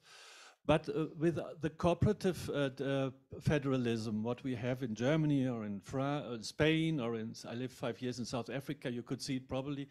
It is, of course, a very much a question, and Fernando is mentioning of the of the knowledge of the administration, and there I already mentioned it in other places. It's very important that we come back to a public administration which is well trained, well developed, which is rule oriented, not so much the old new public management with a lot of autonomy, but very much also has to focus on this kind of knowledge at the local level. That's for me the very important thing. And this is not only, I mean, we heard that about the implosion and the problems now finding personnel at the local level. It is a very tricky thing now, especially in when we need this well-trained staff. Okay, thank you, Norbert. I think the question is put up both lectures, so I maybe for you and also to Fernando, so you can also answer. Yeah, I would just say thank you for the comment. I think in many ways. What Fernando presented was also a much more interesting illustration than what I hope it was helpful nonetheless. But I think there's that if I could just pick up one thing that because the issue you're speaking about, I think speaks very much to what Fernando was reporting on, is state capacity, and I thought that was a very interesting compliment. Fernando, please. Hey, I think it's a difficult question, because how to democratize federal interdependence? I think it's very necessary in a federation. And I think how to democratize federal interdependence is one of the issues of federalism today. There is no single solution. But I think that changing the mindset of politicians and public officials is very important, because the question of democratizing the federalism interdependence, it's a question of public administration too. It's not a question about only institutions. I think it's important too to democratize federal councils, as Juana has demonstrated in her studies. But finally, but it's important to say, especially to academics in Europe or United States or Canada, and the tradition of centralized federalism in Latin America is stronger than another federalism in the world. It's important to say, because in Mexico, Argentina, Brazil, the power of federal government is enormous, is big. And I think it's important to change this tradition. The solution for long tradition is incremental reforms. I don't believe in quickly transformation in a long tradition as centralization in Latin America. Thank you, Abrucio. Rupak, please. Thank you very much. I have a question for Yared. I do agree with you largely that federalism is a set of tools to fix to deal with conflict and problems, problems don't always go away, and conflict always doesn't go away, but it provides a tool for managing conflict. One of the things a federal system is always work in progress, right? In that sense. And one of the things you say in your presentation is that in this context, you need some slack in the system. Solution is more autonomy. So my question to you is, when there is when there is a conflict and when there is a conflict and you have the option of an exit, can you think of any example where that option has not been taken? Has not been taken. Any federal system where you have a constitutional option that allows a constituent unit to leave, and it doesn't. Because to me, it seems as if, has not been taken, because as far as I can think, whenever the exit option exists, it is a disincentive to actually try and find a solution within the existing federal system. In fact, I would say the jure autonomy, but in fact, the effect is difficult to exert this. Yeah, I mean, I can think of three constitutions where the exit option existed, and in all three cases it was taken. But in practice, very difficult. So I guess maybe I hurried a little too much in between. So you need an exit option, right? But I don't mean that only in the sense of secession. I think one of the benefits of, and I guess what I meant to say was in the wider sense, exit also a sense of slack possibilities for unilateralism to do the kinds of things that federalism offers for democratic experimentalism, compensatory federalism, or redundancy. Sometimes there's a talk about federalism being expensive, but implementing the same bad solution everywhere will be also quite expensive. So sometimes you can either have containment of bad solutions or policy learning. So those are all the kinds of things, what I meant with having that possibilities of slack and scope. However, and I should have underlined that a bit better, playing with Hirschman, which is nothing original, right? But is that there's also voice, right? The exit's only one option, and that can help in negotiation situations. We know this from game theory. In the shadow of veto, you don't have to use them. Nevertheless, and maybe I'm too normative, but I think voice is very important. And then we get into, I think, also one of Fernando's points, institutions are not everything, at least not in a formal sense. I mean, we need also sort of spirit and commitment. Yeah, and I would agree completely to that point. I did not say that as clearly as Fernando, but I fully would agree to that. Sort of as a follow-on point, if I might make it, working in a lot of these. One of the things I realize more and more as we work in new democracies, new federations, is that in a lot of these contexts, constitutions are merely pieces of paper. But in order to build a resilient, successful state requires leadership. And quite often, when external actors invest in trying to democratize or to federalize or decentralize these countries, they don't invest enough in leadership development. For most, it is, we've got a constitution that everyone has reached, and that's it. But this process of leadership training, I think, is something that requires much greater emphasis on in the future. The change of mindset. Yeah, exactly. Very important. Well, if the audience does not have any other question, I will use my discussion power to do a question. So I was wondering, Jar, I know maybe this division between holding together federations and coming together federation could be so very normative.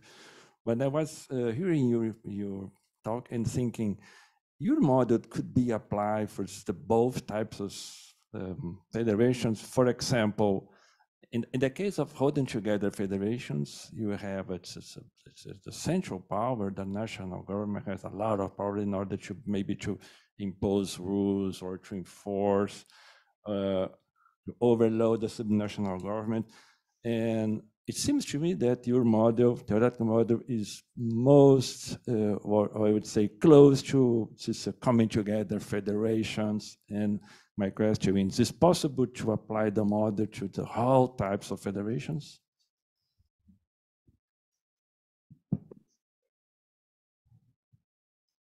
Okay, and yes, thank you for the question. I would, off the bat or immediately, I would say, well, it should apply, right?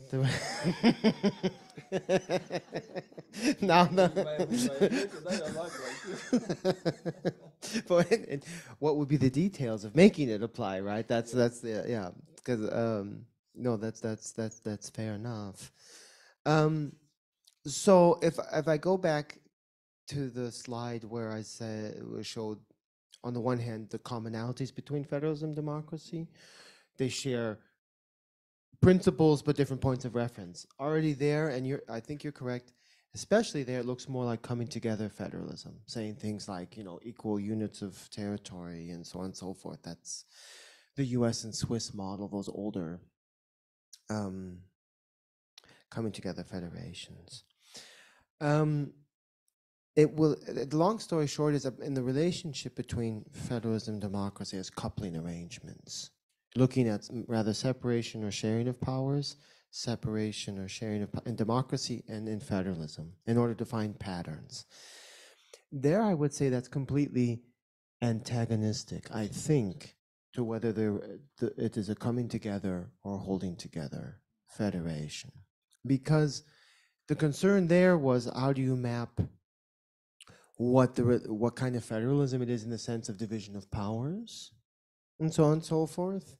And the same with the type of democracy. So let's take, I don't know simply enough about the Brazilian case yet, but the Belgian case, I'm a little, which is a typical, meanwhile, holding together federation. And there you could easily adapt the Belgian case. You would have to do it at different points in time, though.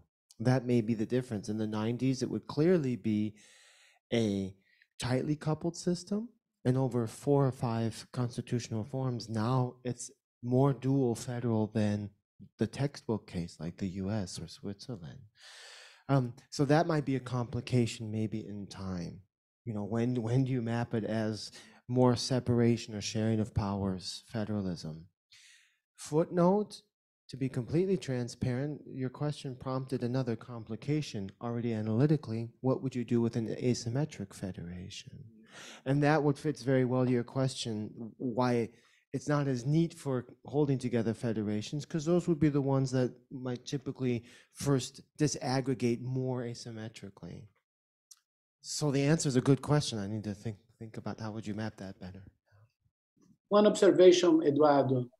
I'm thinking about loyalty in the Hirschman model. It's very interesting because loyal concerns about transformation of leadership and concerns about combat the inequality territories. And loyalty, it's not common to study federalism using the loyalty as a key aspect to understand federalism. I think it's intense to understand how together federalism is more important, the question of loyalty. And I think it's more important to think about the change of mindset in the new global order, in the new era, and important to think about the question of inequality, the territorial inequality. It's important to Mexico, India, Brazil. So the question of loyalty should be recuperated in discussion about federalism. It's a little point. Okay. Thank you so much, Jared, for your talk. Thanks so much, Professor Fernando Abrucio. So now you are ending this session. I think now we will have our break. Yes, so we will have our break now. We'll have some snacks and coffee and water if you want, please. We will come back in 50 minutes. 50 minutes. Thank you so much.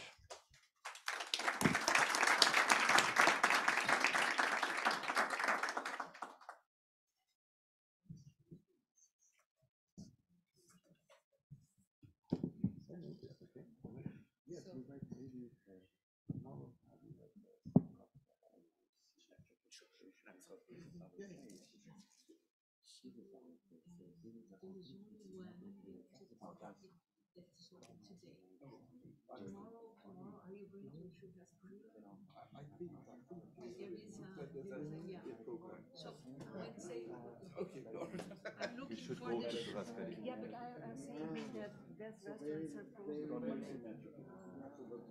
So maybe on Wednesday I'll get a suggestion from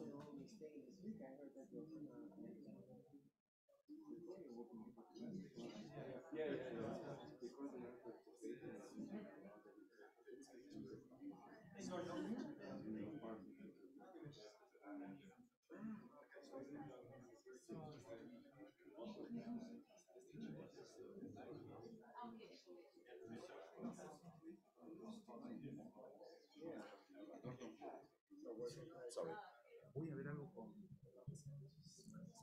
Joel porque Marcelo está con un que no pudo viajar. Desastre. Así que no. Problem flight. The Argentina friend, yes. Now the problem was the bureaucratic Mexican bureaucracy. It's terrible. Okay. Thank you so much. Excellent. Yeah. I knew Chad in 2016.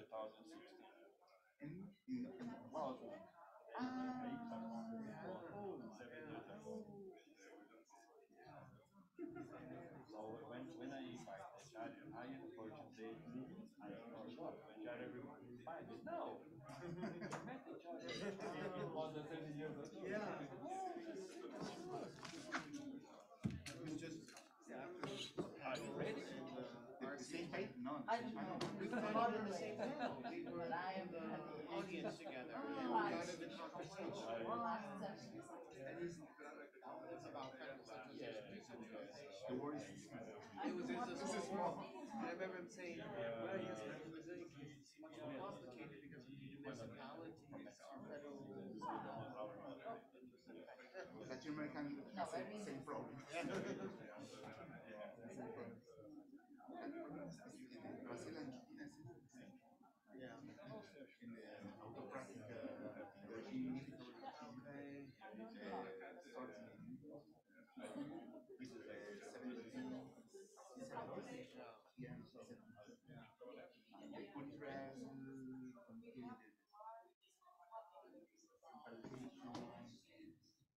mining, brand,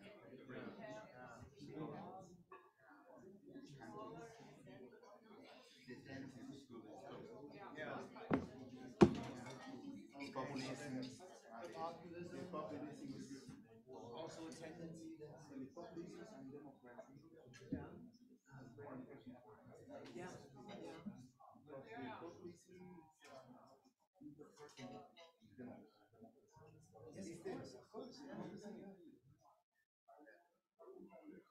Democracy is one of the the populism, right? It invites.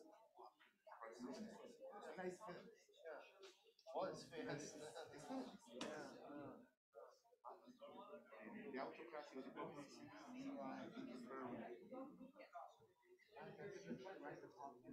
Federalism and democracy. And federalism.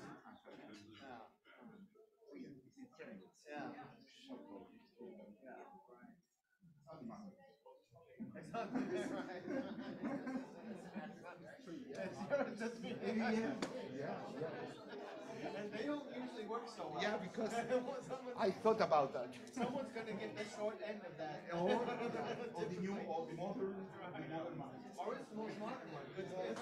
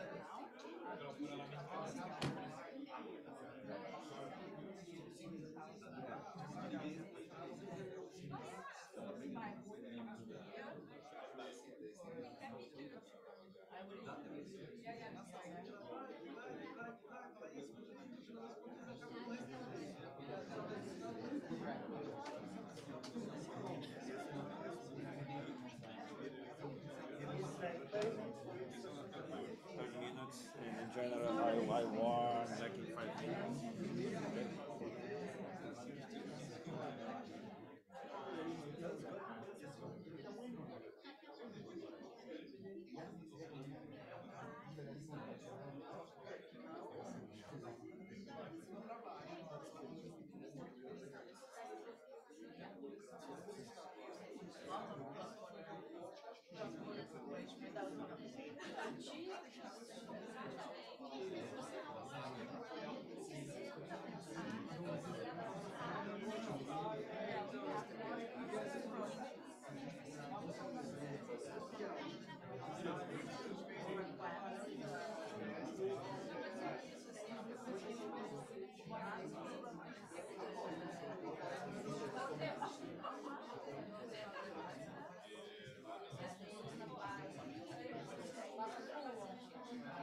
Mentira, sem palavra de criança. Filminho.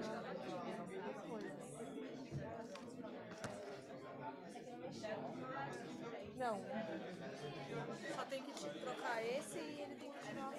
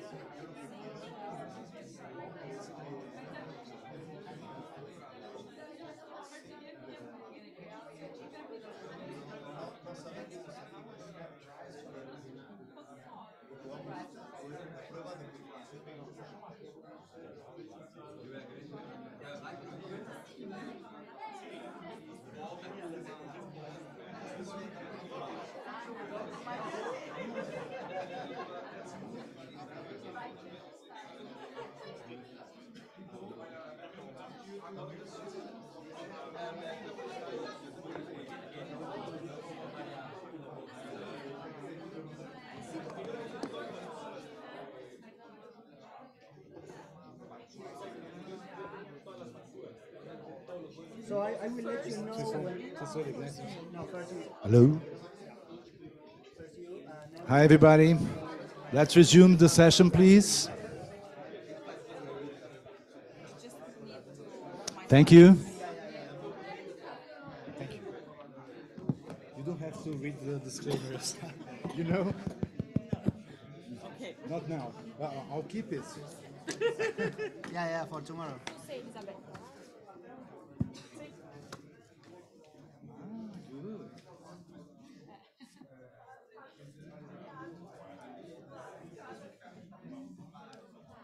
So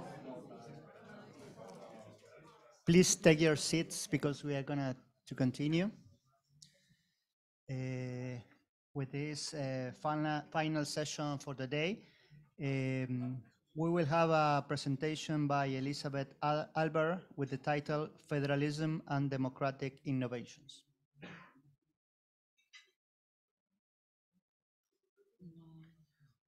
Okay, can we, okay, yeah.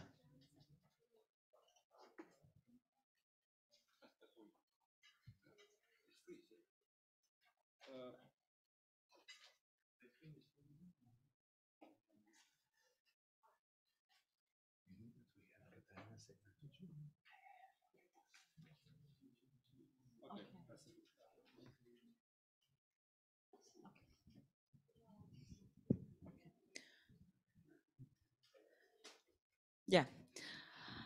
So thank you very much, first of all, for having me. It is really a very great pleasure to be here, to be in Brazil, in the country where actually participatory democracy and democratic innovations were born. We all know about participatory budgeting. We all know about Porto Alegre. We all know how these ideas traveled to other parts of the world. And I'm really, really happy to learn a lot more on all the other forms of participation, participatory democracy, institutional innovation here in Brazil. And thank you to Eduardo, Rogerio, and Johanna for having me and for inviting me to this symposium. So lots has been said during the day. It's never easy to be in the last session, but there is one advantage, obviously, of being in the last session is that or a challenge, depending on how one would look at it, that you have the chance to spontaneously refer to other relations and try to link, let's say, what I think I understood from other talks, whether we are on the same page or not. So the title of my presentation is Federalism and Democratic Innovations. I will shortly explain why I used the terminology democratic innovations and not participatory democracy.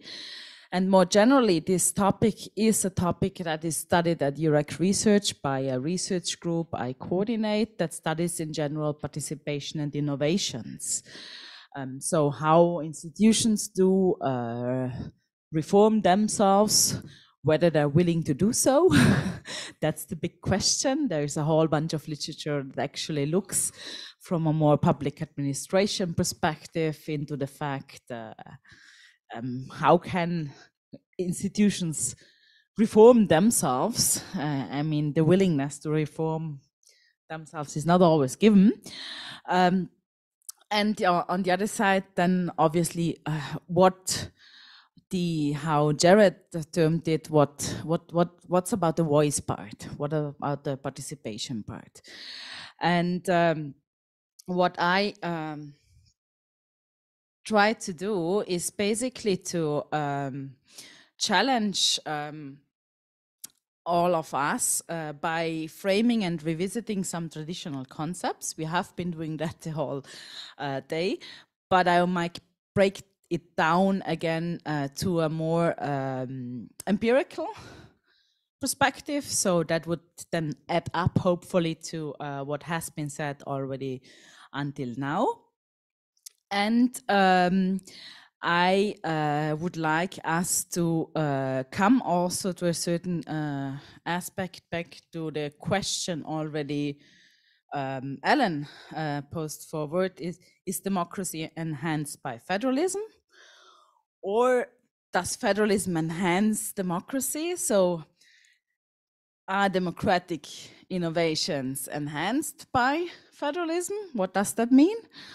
Or vice versa, does federalism or do federal structures permit actually the institutionalization of democratic innovations? So that's a bit the food for thought, and obviously the questions that all come up are again, what kind of federalisms are we talking about? Are we talking about new federal states? Are we talking about coming together or holding together? Then the rationales and all the questions I pose might obviously have different perspectives and might have different answers to it.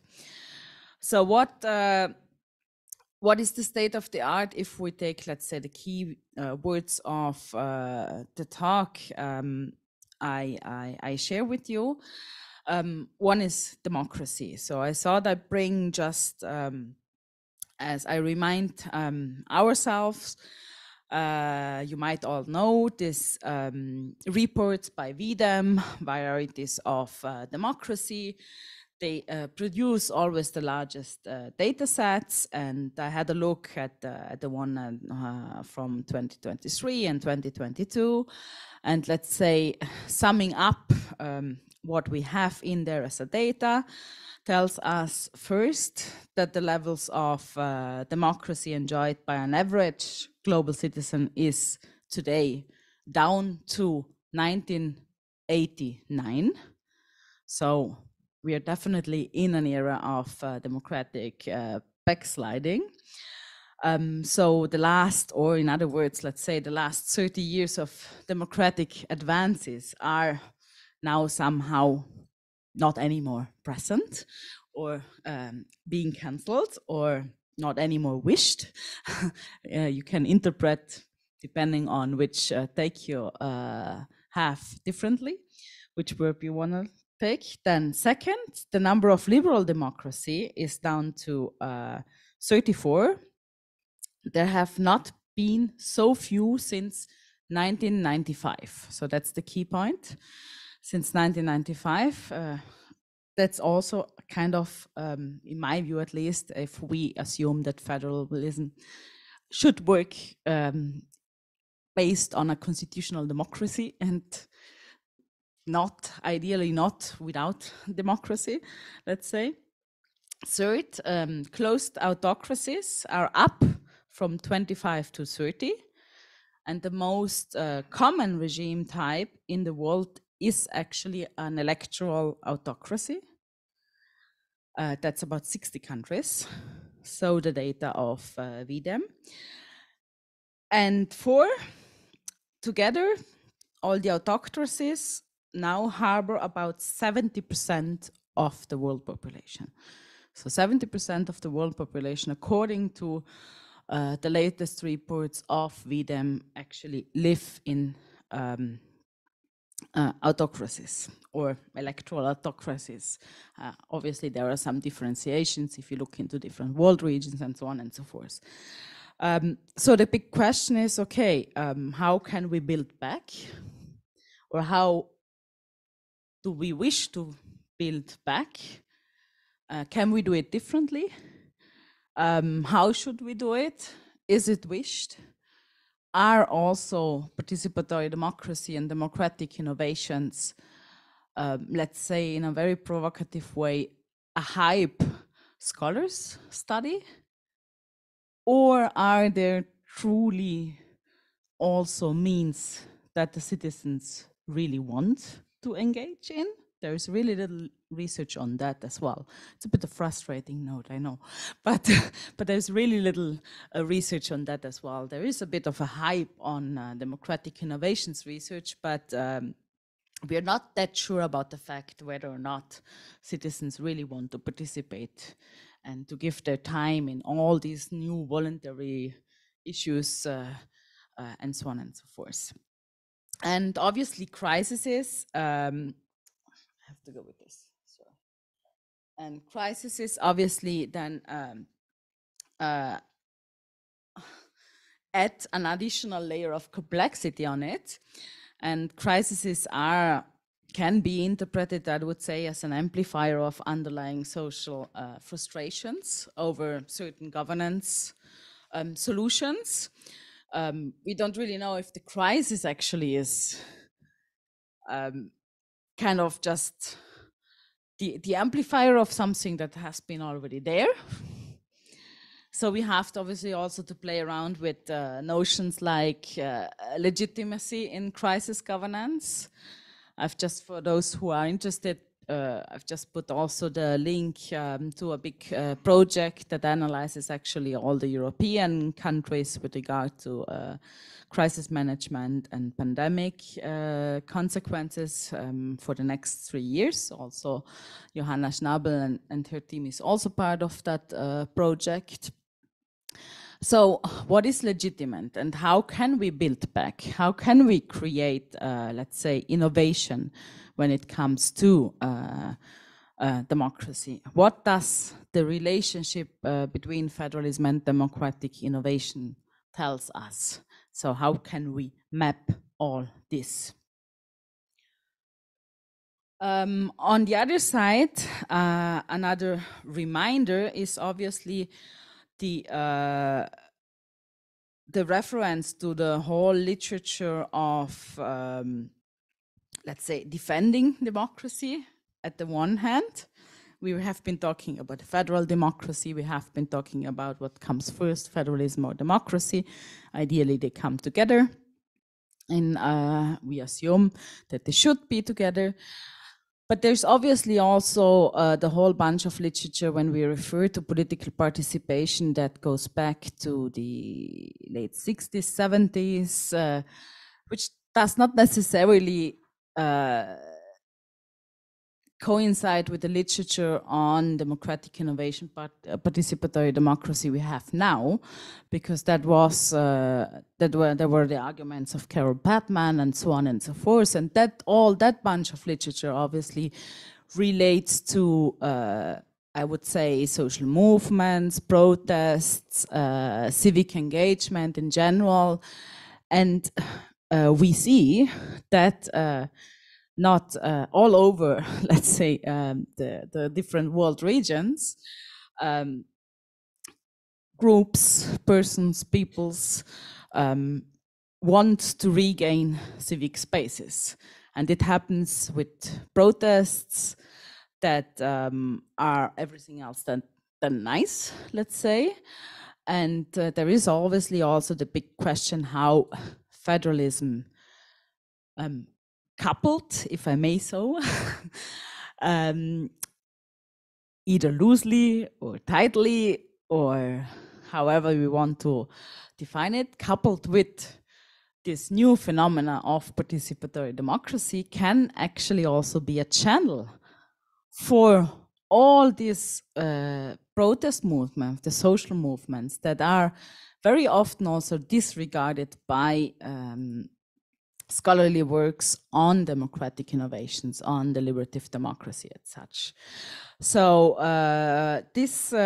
some thoughts on this rather difficult topic because one thing is obviously the classical studies of federalism, and the other thing is the classical study of deliberative democracy, democratic innovations, participatory democracy.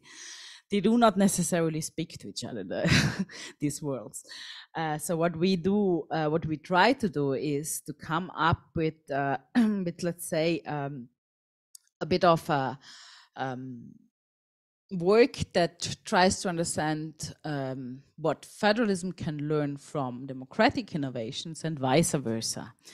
Are there analogies? What can we learn from each other? How can the one support the other?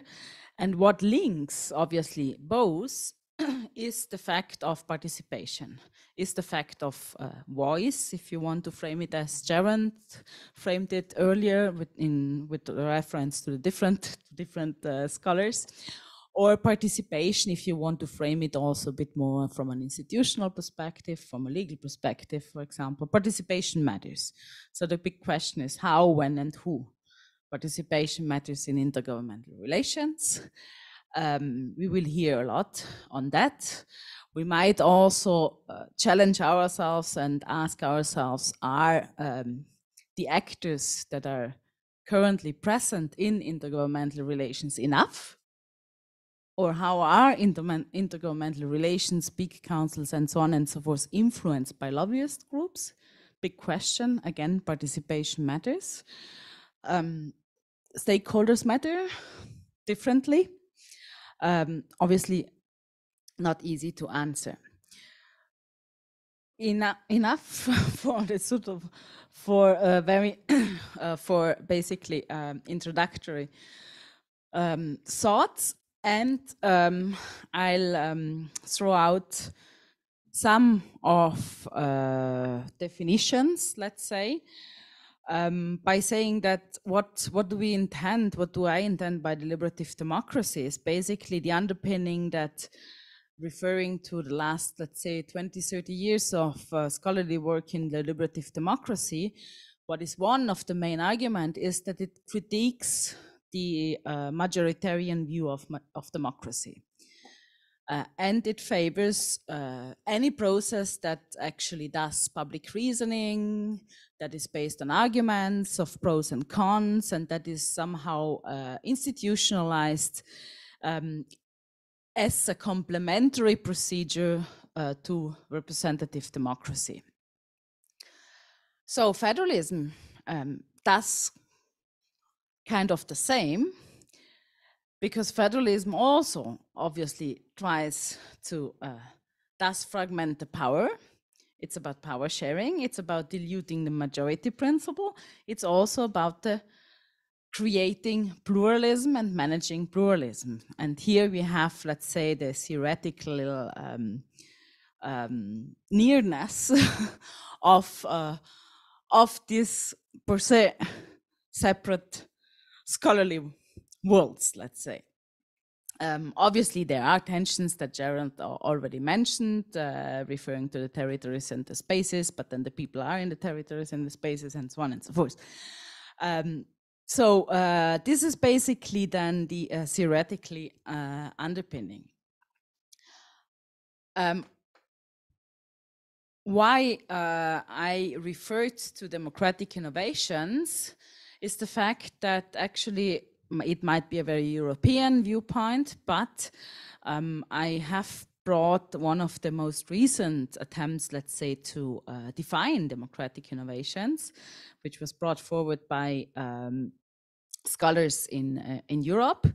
And I do find that this definition actually encompasses very well the thought that participatory democracy procedures has to be proceduralized, so it has to be channeled, there has to be rules, it has to be institutionalized, but it also has to be then embedded in the whole political system, and I will come to that in a minute.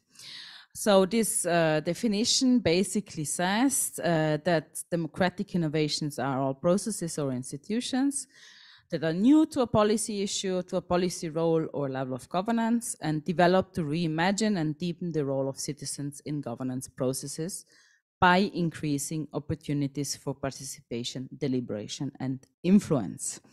Many words. What does the empirics say?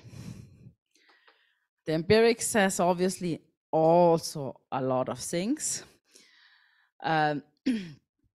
Again, scholars that do more empirically study democratic innovations point to the fact that all processes that involve citizens in decision-making that those processes that involve citizens in decision-making are meaningful if the decision-making is close to the citizen. And here the link of federalism.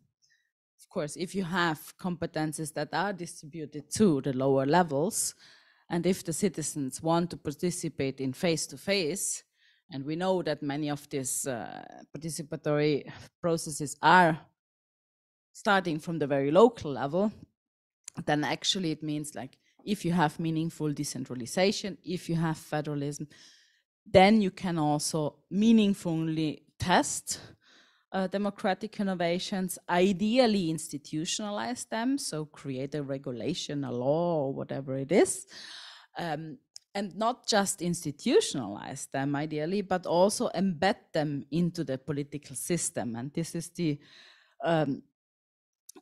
the most recent concept that has been discussed in scholarly literature, that it is not enough to just institutionalize democratic innovations in one level of government, but also across levels of government. That's also happening.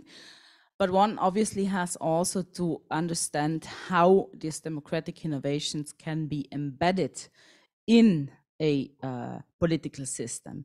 What is meant by that? But then it's obviously meant how do different stakeholders react to it? Where are the lobbyist groups in it? What is the role of the media? What is the role of the different stakeholders? There is literature coming up actually that very nicely differentiates between institutionalization and embeddedness of democratic innovations. And again, here is obviously the link to the more, let's say, classical federalism studies, IGR, intergovernmental relations, the bodies, the instruments, the procedures, the actors of intergovernmental relations. If it is institutionalized, often it is not.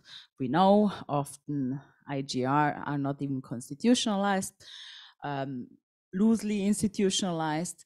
But again, also here, then the question is, it's not enough to institutionalize something. You have to institutionalize something. You have to embed it into the system. So this is the idea behind it. I could refer to millions of examples, and I will not do so, but we can take them up in the discussion.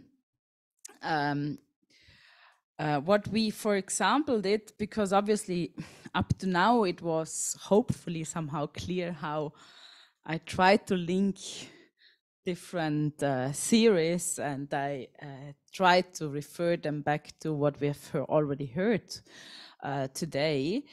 But then the question is federalism really conducive to democratic innovations, to institutionalize citizen participation, yes or no? Because obviously there's many unitary countries where democratic innovations work perfectly. Also here in South America, I mean, Peru and Bolivia have some examples to my knowledge which are recent and very, with very novel ideas. France has the débat public, which is, I mean, totally a unitary country. But still, we tried to test all this a bit in this project, and where we basically analyzed all the Alpine states. So we analyzed France, Italy, Germany, Austria, Slovenia, Switzerland, and tiny Liechtenstein. Okay, that it's still in the Alpine, so we took it, but obviously it's tiny. Everybody knows everybody.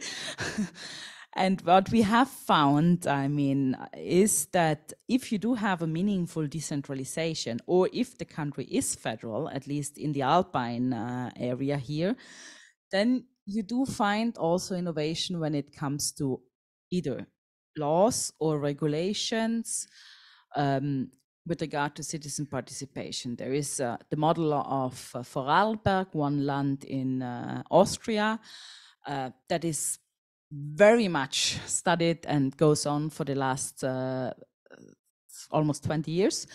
It's a citizens' assembly that has been spreading over, and it was born in federal Austria, and it also got constitutionalized in the sense that it entered the state constitution.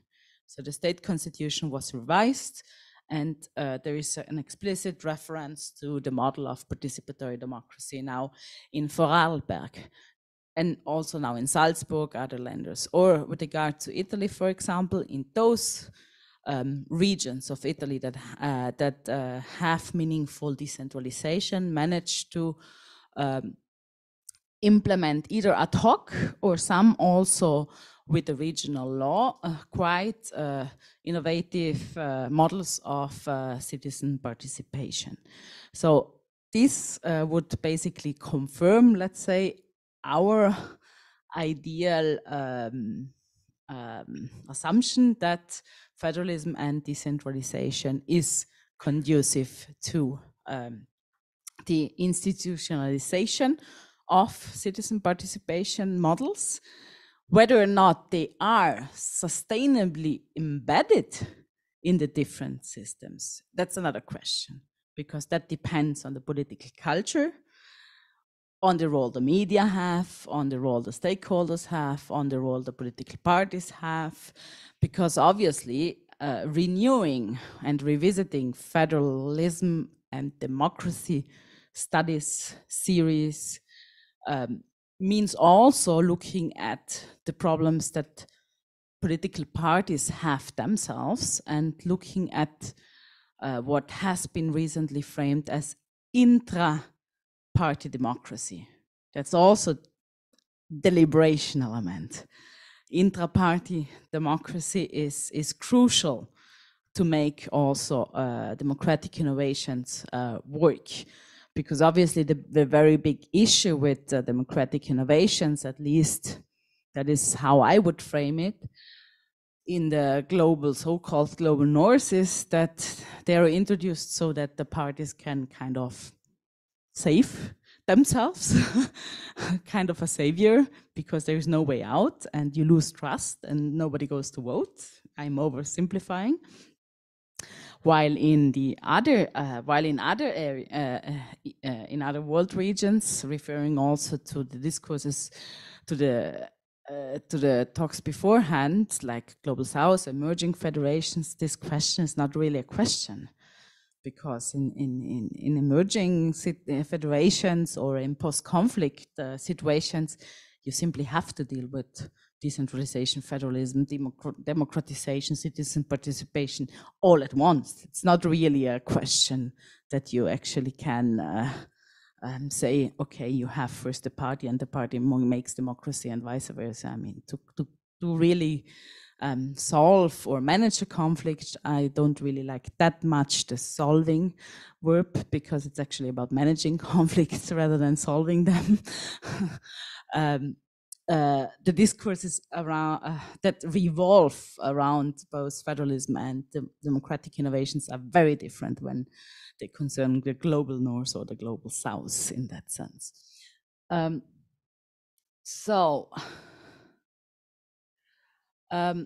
I can share obviously all these slides. I just brought all these. There's millions of databases also when it comes to democratic innovations that partially refer to decentralization and not. There's the Latino database, which collects almost 4,000 cases of democratic innovations in South America. There's the Participedia webpage. There's the European Democracy Hub that has recently published really, really good country reports on democracy decentralization in Global South countries. And as a summary, we are back. So what I intended to do, and I hope I somehow managed to do, is to give some food for thought on the relationship, on the mapping between federalism and democratic innovations in Syrian practice. So a bit following and going more depth or more into the niche from what Jared actually has introduced beforehand. Then I tried to point to the fact that regulating participatory processes is good, but it's not necessarily enough, and that it actually has a different meaning in so-called homogeneous societies or so-called divided societies, because what are homogeneous and what are divided societies is another big question. So my very final statement, I've already said it a couple of times, is federalism and decentralization, according to me and to us in Eurek Research, can be influential elements for embedding democratic innovations in political systems. And as always, the context matters. So thank you very much.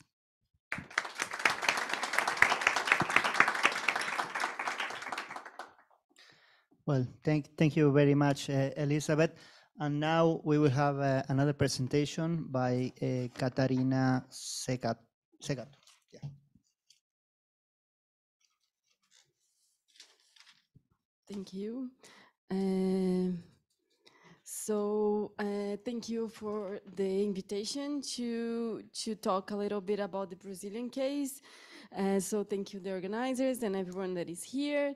And I'm supposed to give a brief overview about the Brazilian case. So I try to bring I divide my presentation in two parts. The first part I will explain kind of give a contextualization of the Brazilian case, and then I try to systematize a few research questions that I think could help us to debate this topic, which it's not exactly my main research agenda, so I apologize, but I will do my best. So as I said here, I tried to bring a brief overview. Is this okay? Okay. So as Marta presented in the morning, the 1980 Constitution universalized social policies and determine a model in which we have a decentralization combined to a national coordination. So the federal government has share powers in most policies. And we had the determination of social participation in the 1980 Constitution. As you all know, we were returning to democracy, so it was an important guideline to be included. And in the following decades, before I will present how we have participation at the national level and the local level, but it's important I think to point out that the development of the build and the development of the coordination of the national coordination in the following decades included social participation arenas. So we have what we call the public policy systems that were developed. First, it was developed in the healthcare policy, but then we have social assistance policy, and we have different other policies trying to adopt a similar model. Even education now, it's discussing the adoption of a system, and this system is based in national standards, revenue redistribution, that it may be in the model of equalization systems and also project grants. Intergovernmental arenas. So we have in some policies these arenas in which we have the representation of the federal government and also subnational governments. We have information and evaluation systems, and also we have social participation. So we have some councils. So at the national level, we have participatory arenas. We have different models, different types, and we have national councils and commissions linked to this policy. So Eduardo asked me to kind of bring an example so you can have an idea of, for example, how it's a national council organized. So the National Health Council makes decisions about different aspects of health policy, influencing Ministry of Health budget planning, and also monitors the ministry spending. It includes representatives of all 3 levels of government, state, federal, and municipal, service providers, organizations that represent users, and health professionals. The first question that I think it's important for us to discuss that is, for example, in health, we have an intergovernmental arena in which we have the representation of the federal government, state, and municipal governments. And then we have the National Council, in which we have also the representation of the 3 levels of government. But they have different, they make different decisions. So I think it's one question that the scholarship, we have a few studies about that, but I think it's something that could be more studied. That is, what are the role of subnational governments, for example, and national decisions, thinking that we have a restricted representation within national health councils of subnational governments, and in the intergovernmental arena, decisions are different. So they are decisions more related to administrative aspects of the implementation of the policy than the National Health Council that makes more strategic decisions and have this fiscal control over the budget. So I think that this is the first question that I want to point out about the Brazilian system is we have different spaces in which subnational governments, in which we have intergovernmental relationships, and in this case, they have a restricted role, and we have the participation of other actors in these national decisions. At the local level, we have also different types of participatory arenas. We have public hearings, conferences, even the national level, we also have conferences. I brought these 2 types that they are very diffuse in the country, across the country. So I brought the local participatory councils.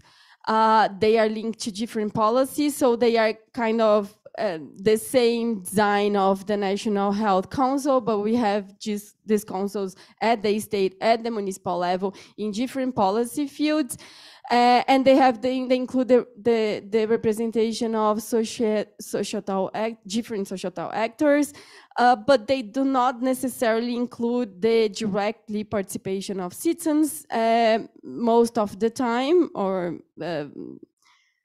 I think almost in most of the cases. They include the representation of organized interest groups.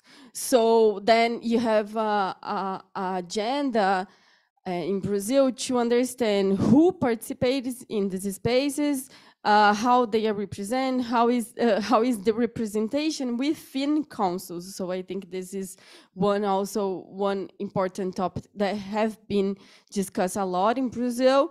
Also, they can vary in their role in decisions. So they can have a role affecting decisions, being deliberating about decisions, but they can also be only consultative, and also they can vary in relation to the control over spending, the fiscalization over spending. So so their role varies a lot among councils, and there is, well, the scholarship kind of divides between 3 types of councils, and being the most institutionalized, the ones that were induced by the federal government, and they have a funding attached linked to their existence at the local level.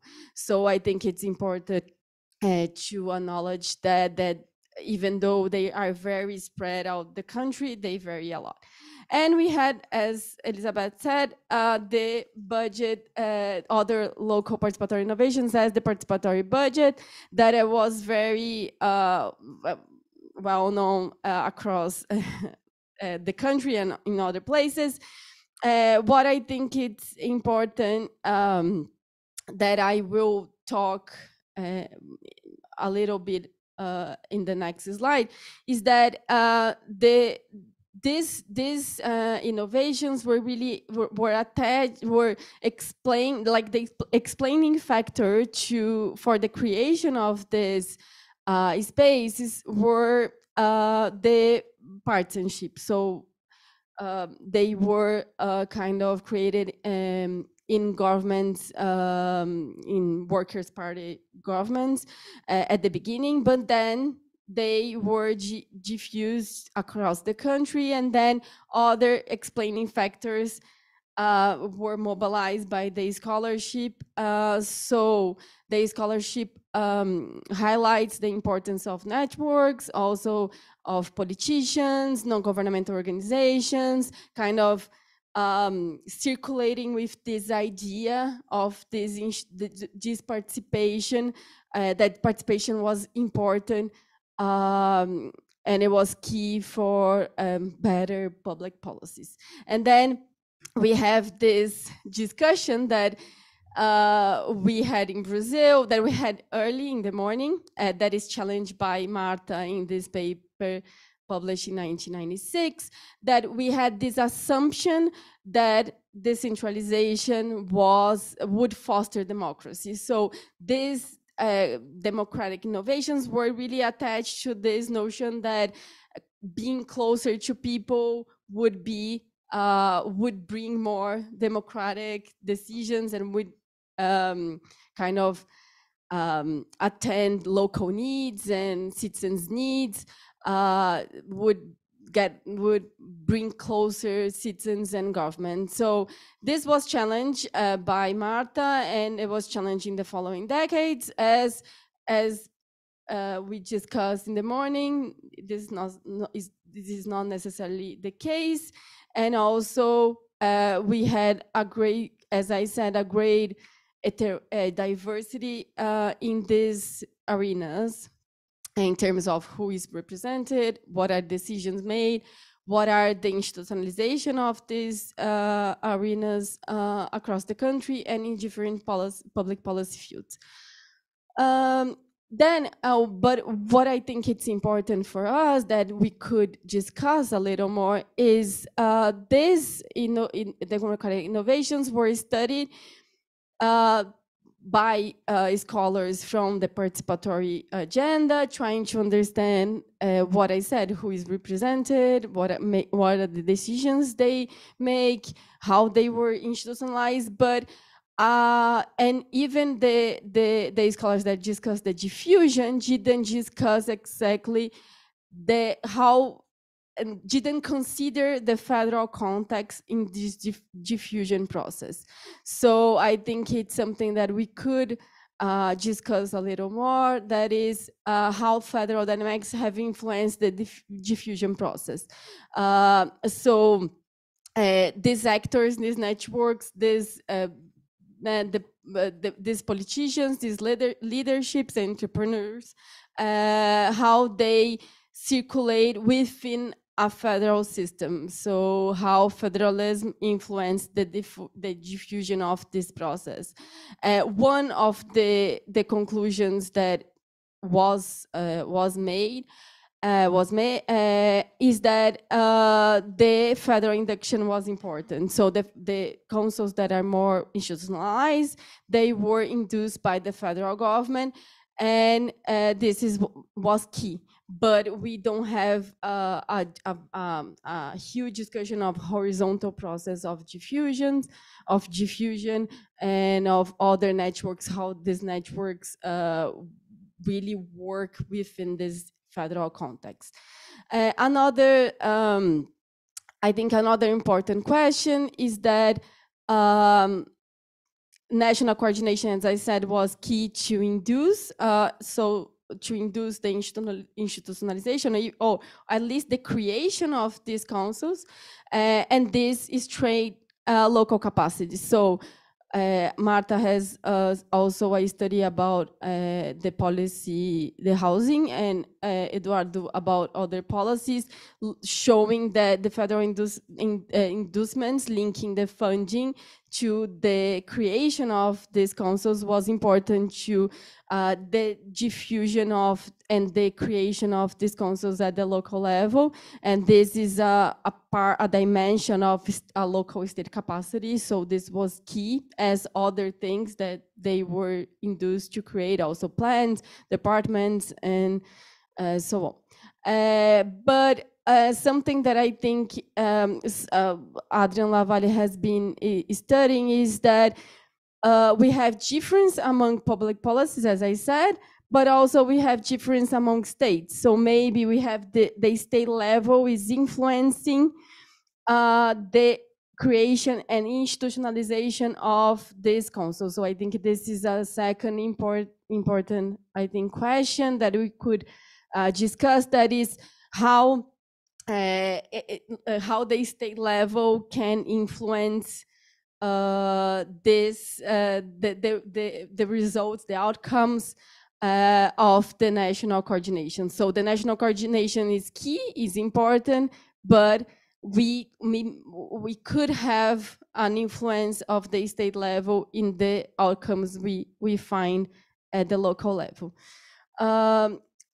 And finally, I try to systematize also a recent agenda that is the changes that happened during the Bolsonaro government. So the Bolsonaro government restricted social participation in policy formulation. Bolsonaro government promoted different changes that restricted the relationship with society and non-governmental actors.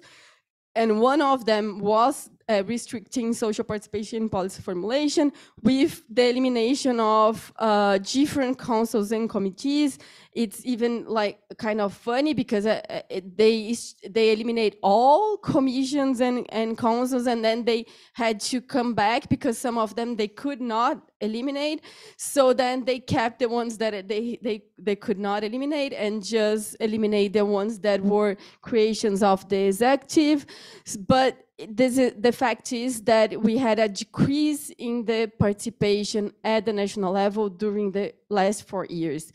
And also even the ones that kept existing, that they were they couldn't be eliminated. They suffered changes in the representatives that were being the representatives that were included in these commissions and councils. They also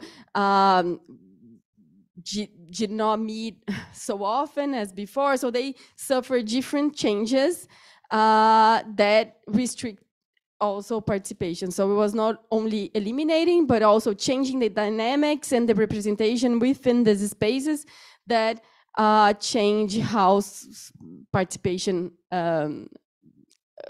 happened in the last 4 years.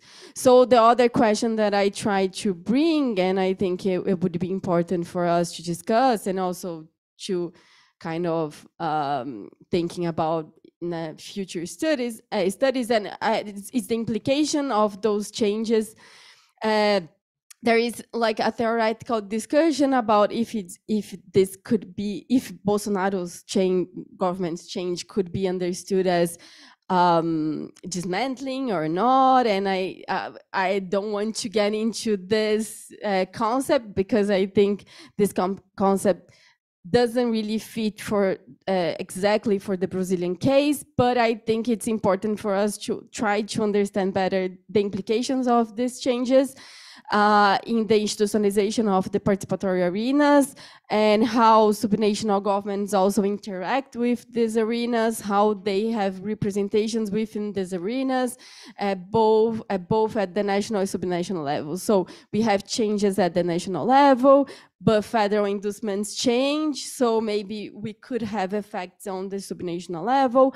Also, something that could happen is without the channels at the national level, subnational government, non-governmental organizations or other societal actors could influence, could act more on subnational level. So I think we still have a open agenda to understand better.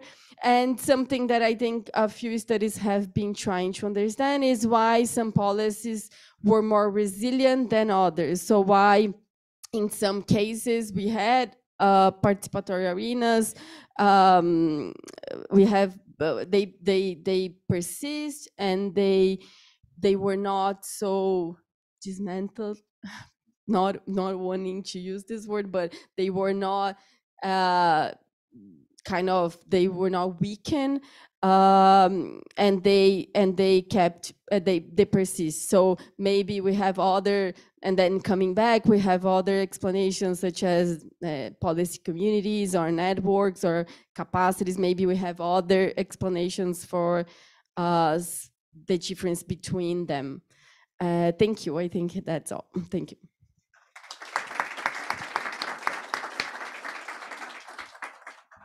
Well, thank you very much, Katarina. Now we have time for questions.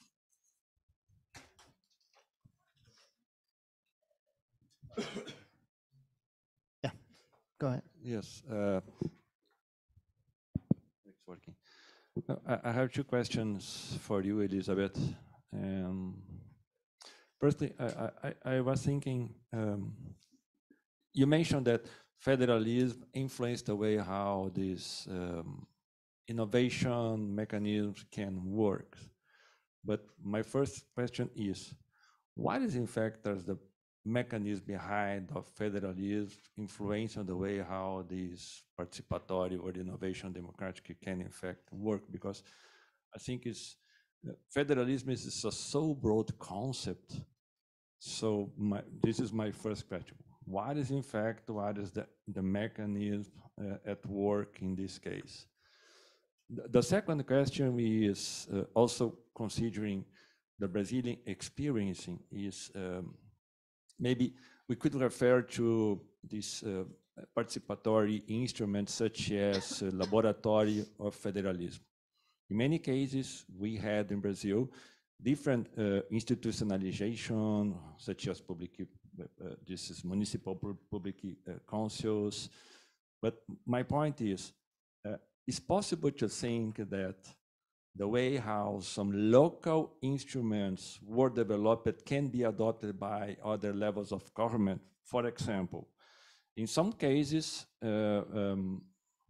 state governments and even federal government in Brazil try to implement participatory arenas to build or to play in different public policies. But in fact, this transference from bottom up to the higher levels of government did not work well.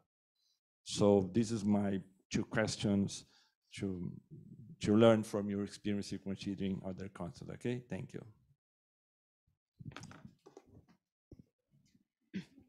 Yeah, thank you very much, Eduardo, for the questions. So what are the elements of federalism that would then be conducive or would be important for democratic innovations to work in a meaningful way? One element is simply the fact of the division of powers. Because if you organize a citizens' assembly, for example, or if you organize whatever type, participatory budgeting, or whatever type of democratic innovation, then the first question you get from the citizens coming is, okay, if I invest 2, 3 days or a week or online or whatever it is, time, then I would like to know if you authority that takes the decision as last, really can take the decision. Or if it's just that I consult with you and that you ask me to come to participate, that do not even have the power actually then to implement the suggestions I give. That's the thing. So that it relates very, very, very easily to distribution of competences. So the more you distribute competences, we can then talk about legislative and administrative, whatever it is, but it's about the distribution of competences. If you as an authority, as a public authority, organize a participatory process, then people that come invest time want to know if you, the organizer, is also able to then actually implement it. Or if you as a last resort to decide have to go back to somebody else who will then maybe not do anything, and that creates a lot of frustration. So that's the competence issue. Just another example, this is very recent and very unique, at least in the European panorama. And correct me if you have something similar, I'm happy to learn from you. Very recently, it's actually a regulation, so it's not a law actually, but it's a regulation that has been, the idea has been born in a group of scholars in Italy. But now there is also a regulation that municipalities, so local councils, can enter cooperation agreements with single citizens or with groups of citizens. So I, as a citizen, can go to the mayor or whatever, to any local entity and say, like, I would like to make a cooperation pact, a collaboration pact with you, because I know that the building X in the city is unused and I would like to use it, but I would not like to have the police coming and kicking me out again.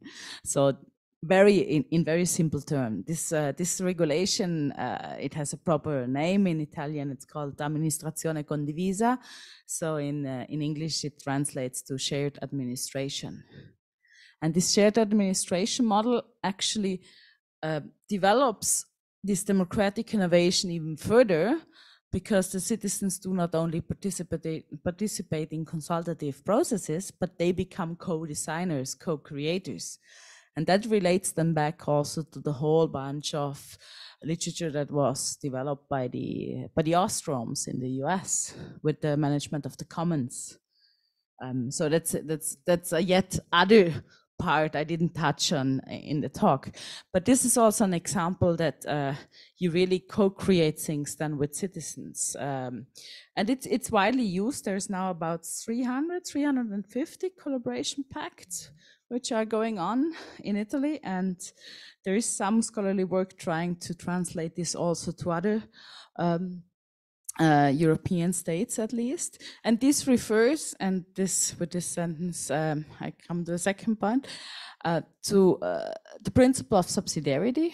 We have been referring in the morning, but not vertical subsidiarity, but horizontal subsidiarity, which is a principle that is very often in, at least in European, federal and regional states, developed only by the jurisprudence, not so much explicitly mentioned, but crucial when it comes to democratic innovation and the involvement of citizens.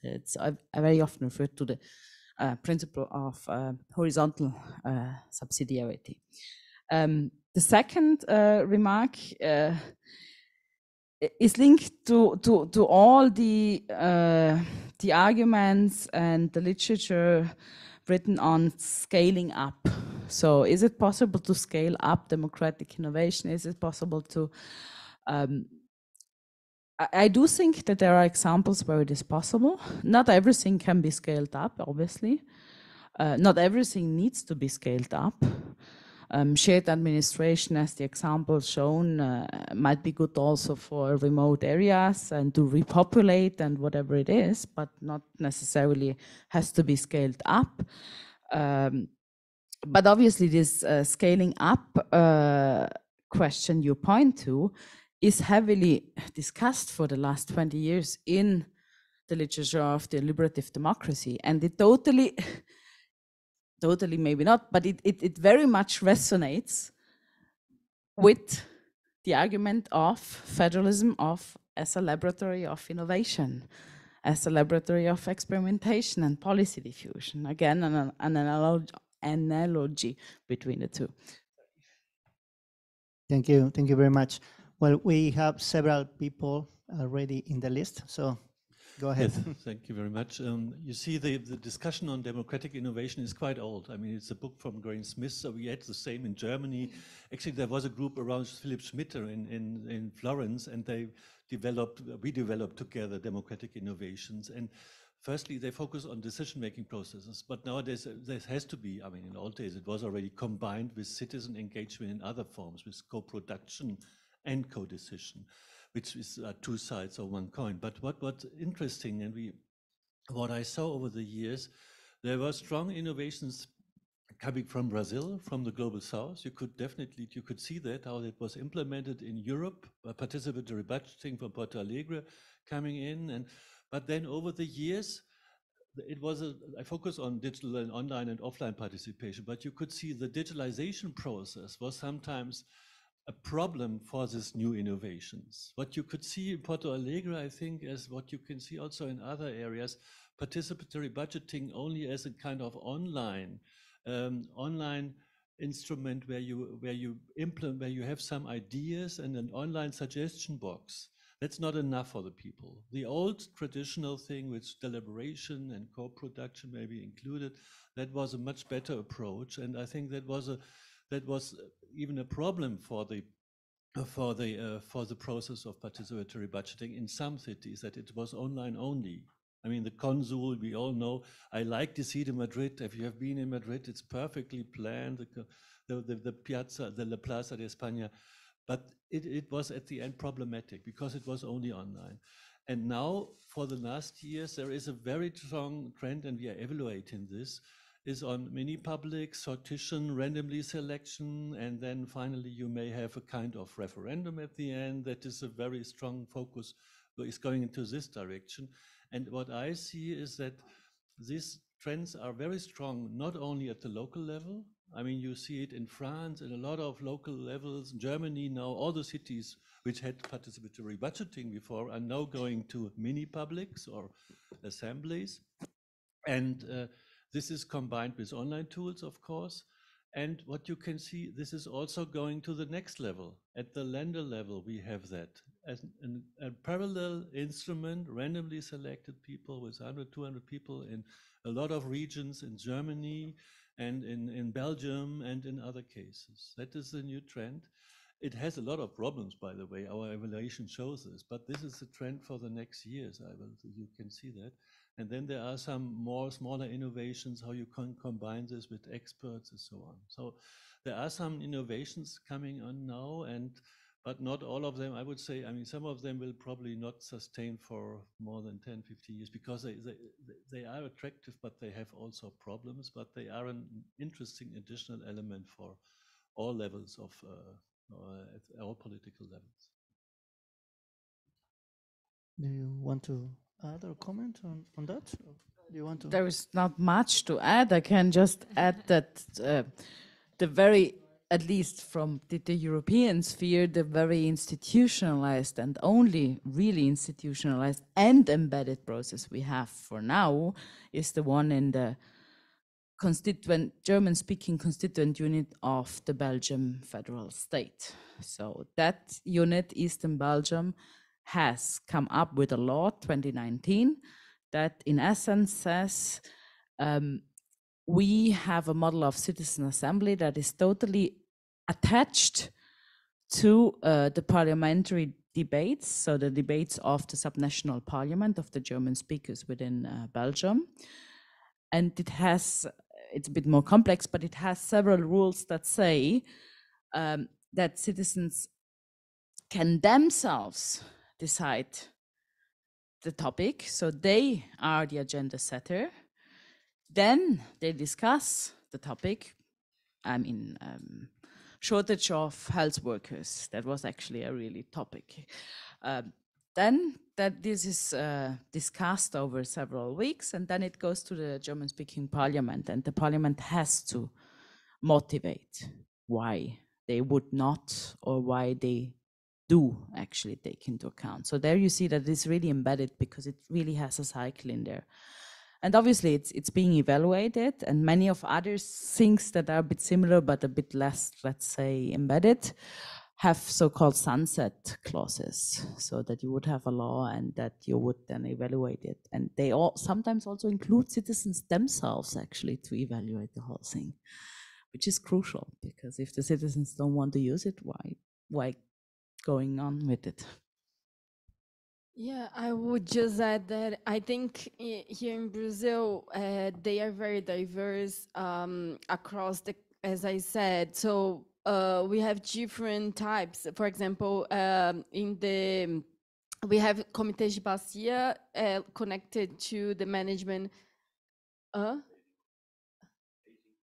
Basing committees in English that they decide about that they have representatives of different governmental agencies and also from non-governmental organizations or civil society, and they decide about different decisions related to a river base.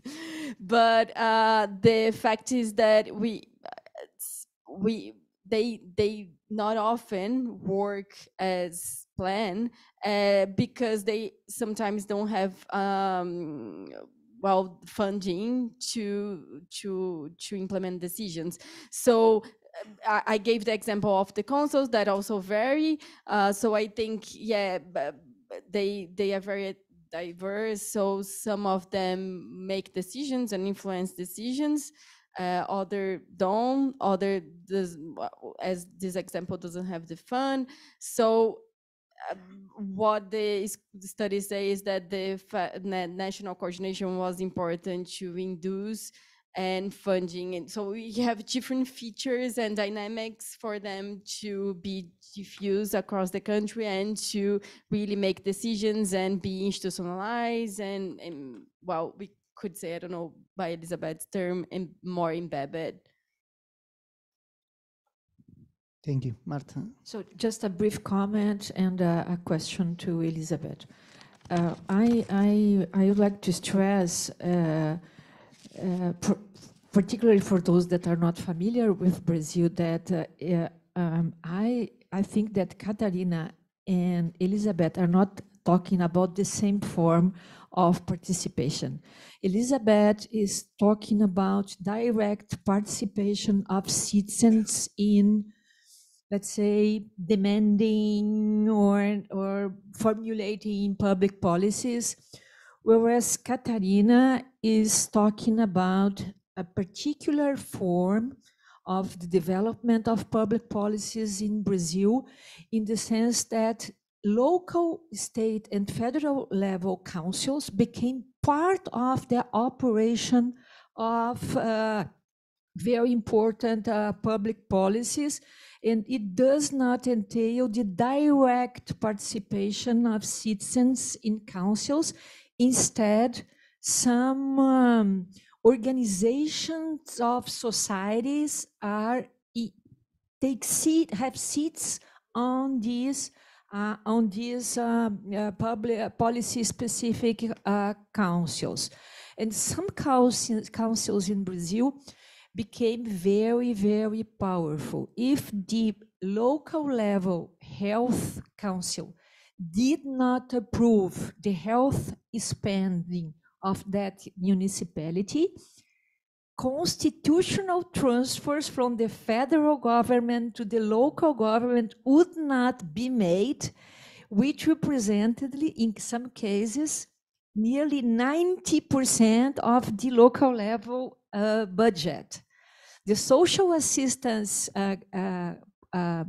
municipal council in Brazil is in charge of approving which organizations can be officially recognized as charitable and welfare associations. So these these councils became very, very powerful, and needless to say that mayors hated all these councils because some of them believe that the problem of public management appeared when public councils were invented. So this is a nightmare for some mayors, because these councils became very, very powerful. This brings me to the question I have to Elizabeth. I was convinced by your argument that some local level autonomy to make decisions, competences to make decisions, is a condition to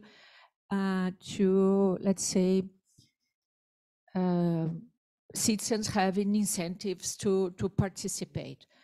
But a big discussion in Brazil refers to the openness of the local level government to citizens' input, because in case that mayors or governors do not want to accept participation, so decentralization or either federalism is not a sufficient condition, because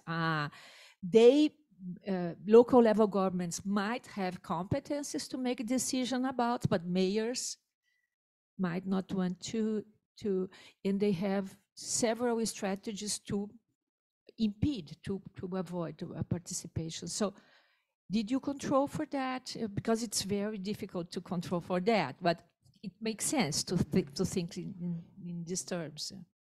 And we have some evidence in Brazil that even some obligatory councils were, let's say, how can I say that? Misconducted, yeah. Yeah.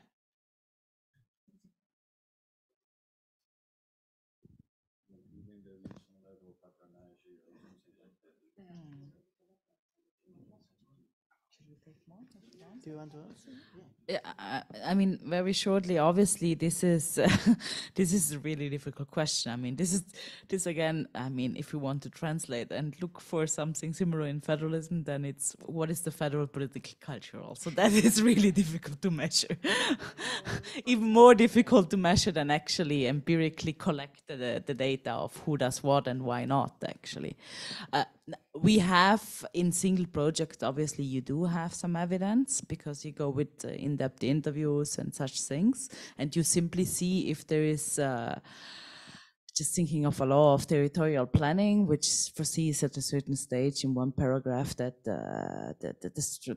the use of the territory of a municipality has to be resought, and at a certain stage citizens of the municipality have to be involved. Obviously, it's at the mercy of every mayor or citizen council to decide what involvement of citizens means. Some do an evening, I inform you about the plan. Others say, no, I invest a bit of my budget, and I actually really would like to ask the residents of my municipality what they would like to do with for the next 20 years of the territorial planning. And this is, yeah, this you have to map empirically and then try to build up something with it. But obviously, it depends very much on the context. And yes, I mean, democratic innovations, it's extremely diverse field. So it's what I think we are on the same page, Katerina and myself, because obviously, apart from the beginning where you referred more to the classical IGR perspective, then you refer to involving, let's say, stakeholders / citizens / interest groups in public policy, or involving citizens through participatory budgets also direct. So that's, but it's really many different issues. It's just, I think, Marta, thank you for your comment, because I think we have a very diverse models of participation. So we have participations that include the direct involvement of citizens, but then we have different models that we are talking about some kind of representation within these councils, and even budget, even the participatory budget, we have some kind of and even the conference have some kind of representation, because it's kind of the way you can organize territorial interests and needs and demands. But what I try to show is that the decentralization allowed democratic innovations, but then we had these democratic innovations restricted to some local governments, to some places, and this was only diffused across the country. We have a moment of diffusion that was like networks, politicians, and then we have this spread out into other municipal governments, but this was only diffused across the country, with the linking of the federal endorsement with linking to funding, and then this kind of oblige all municipalities that want to receive funding to create these councils, like I'm talking about the councils now, but create these councils, but this was the case of some policies, so it's not the case of all policies. So in some other policies, they don't really work. Sometimes they only exist in the paper, but they don't really work. And this, well, the studies show that this was key to kind of increase state capacities, local capacities, as well, when we are talking about innovation in federations, we all know that they will be restricted to some places, generally, especially in an equal country like Brazil, they will be restricted to places that have more capacities, or have a leadership, or someone that has a great entrepreneur, like something, a politician that have an idea, but we won't find these kinds of innovations across the country.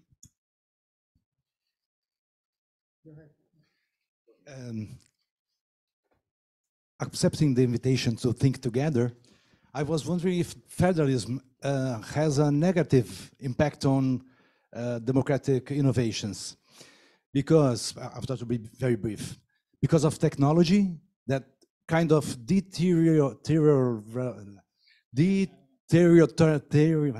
it makes things less territorial. Thanks. And the decision-making process is much more fragmented. So not only should I put my time and effort in one decision, but perhaps in three: that of the union, of the state, and of the local municipality, the local government. That's it. Thank you.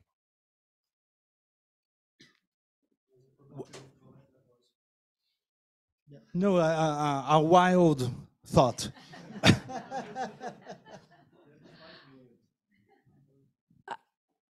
Thank you for the thought, and this thought would hold true, I would say, in the case we really had compartmental federalism, but we don't have anymore the watertight federalism kind, what we all know from theory.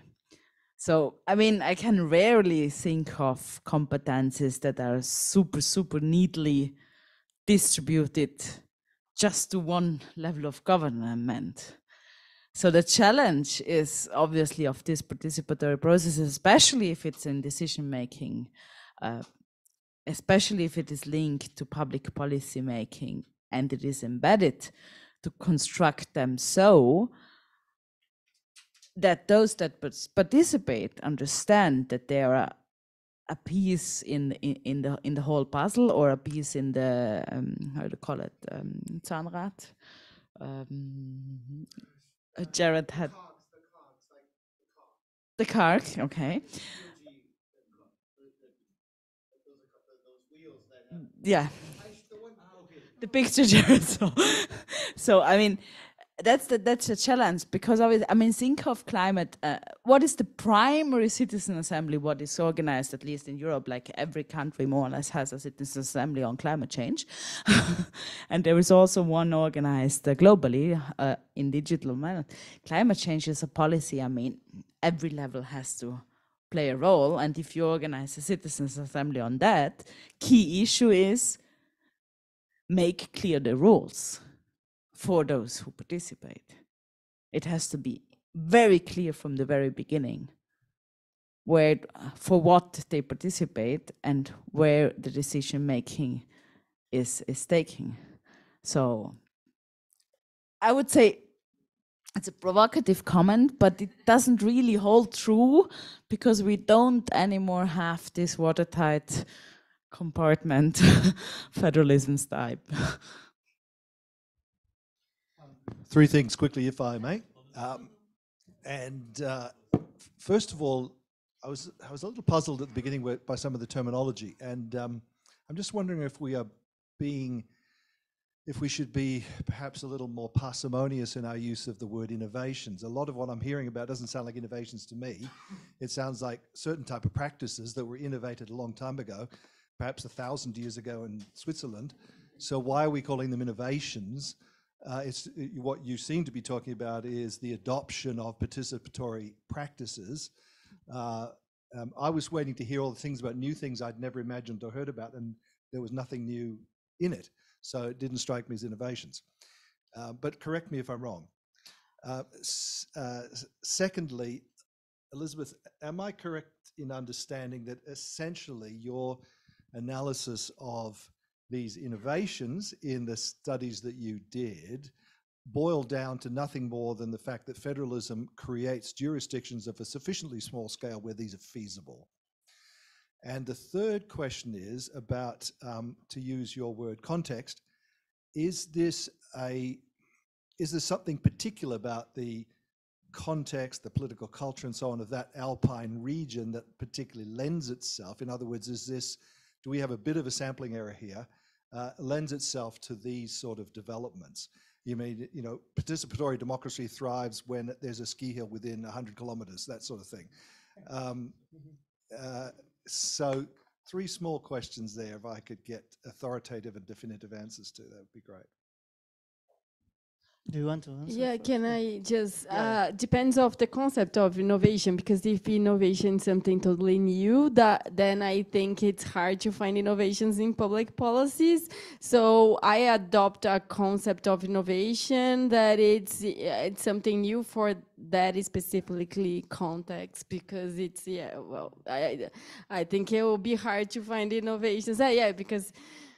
But I think, what I can say about Brazil is that I think we have these innovations, but I think the step we are discussing is how we keep institutionalize this. So it's a challenge of continuity and institutionalization of these participatory arenas. I don't think we need to kind of be creating new innovative democratic, but I think something that we didn't discuss here, but early, there was a discussion about that, is the use of technology. So then I think there is like some innovations in the use of technology for participation, but then the federal government has been using that to the planning they are conducting. So I think then there is an agenda that we didn't discuss, that it's the use of technologies for participation. But it would be interesting to connect that with the discussion of federalism, and then maybe territorialization and how this could be a challenge for the digitalization can decrease these interactions in the territory. So I don't know, but I think it could be an agenda, but that's it. Yes, thank you. So in part, Katharina already answered on the innovation, but Ellen, try to ask a mayor if he thinks it's innovation or not, if he or she has to give away power. That it's definitely innovation if you see it from that perspective. If you see it from the perspective of those who actually have to deal with relative complex processes where they actually have to say, okay, I would like to involve you and I did not yet take a decision, then from that perspective, it is something unknown, uncharted waters they would never want to have. But of course, I mean, we can discuss hours. The more pragmatic linguistic answer to your question of using democratic innovations as a word is as follows. Participatory democracy is used in all the countries that have Spanish, Portuguese, and Italian language. And deliberative democracy is used in Anglo-Saxon context. But if you translate deliberative democracy or deliberative practices to Italian, Spanish, Portuguese language, then you would not be understood because it has a total different meaning. Because deliberare in Italian and in the languages I mentioned means to take a decision and not deliberate in the Anglo-Saxon way. So that is our Uraq's way out of the dilemma, because we work in Italian, German, and English. So you rather say also democratic innovations, and you don't have to deal with the very difficult linguistic issue and with the conceptual issue that deliberative democracy is actually the philosophical basis, let's say, for participatory processes. Or then you might be misunderstood because participatory processes might refer to all the bunch of literature that actually goes towards social unrest, civic movements. And those not necessarily are fans of democratic innovations. That goes back to the two fundamental differences. One, just to mention one, Helen Landemore and Claudia Schwalbitz, who say like democracy has to be totally renewed and we do everything by lot. And all the others saying that there is a point in democratic innovations to embed them as a part in representative democracy. And I think I spare the others for later. Okay, we might take a final question before we finish. Jerry? No, yes, we have. Yeah. Yeah. I'm saying no. I'm sorry. Then I won't ask you a question, Katarina. I'm sorry. I'll just say thanks for a wonderful presentation. Which, thank you. It was a wonderful presentation, both of you. Okay, I thought that was a great discussion you opened up, but I guess I should put a lid on it, Rogerio, and we'll come back to it. But I thought it was a great idea. Real quick then, so what do you think? To flip the thing in another direction, do you have a hunch or an idea? Not only does federalism have a certain effect on participatory democracy, does it work the other way around? Do you see democratic innovations and participatory diffusion having a federal effect, if that makes sense? Thanks. I would say yes, very short, because the more I participate, then the question is who participates, but that's another issue as well. But the more I participate, the more I really want to participate in a meaningful way. And that actually also raises the awareness of a political federal culture. It's linked to civic education, the context, you need to prepare it, otherwise it doesn't work. But yes, I mean, I would say there is. Yeah, I would agree. In Brazil, for example, the cases of the councils, I think they have implications in the decisions in the local policies and also then the powers of a local executive and a legislative. So then I think you have implications to local autonomy. Also, the question that I brought about at the national level, how supranational governments participate. So they have an intergovernmental arena that make decisions about more administrative decisions about the implementation of policies, and then they have representations within national councils, then they have to dispute with other actors. And so yeah, I would say that yes, but I think it's a very complex question and interesting question. So I think we could think about different ways in which this could happen. Well, thank you very much. Do you want to say the final words or no? Okay, so well, thank you very much, those of you who are here, and thank very much those who follow our discussion through YouTube. And we will see you tomorrow. I do not have final word. Just to remind everyone that the seminars will continue tomorrow morning. We will start 8:30. So we wait for all of you to follow this interesting discussion that we have in this session today. So thank you so much for your participation, and hope to see you again tomorrow. Okay? And take some rest and have a nice day, the rest of the day.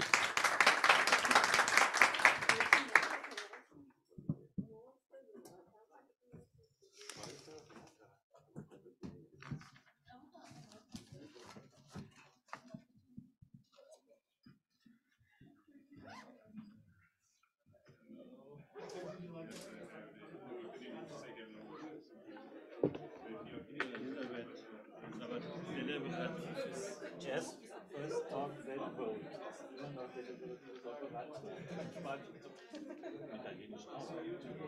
Das ist nicht nur die Entscheidung.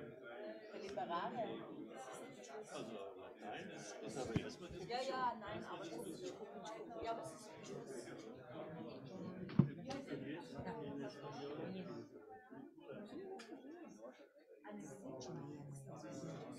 pronta, se colocar no mochila, se precisar começar a trabalhar. Graças a Deus. Amém. Eu ouvi um amém? É assim.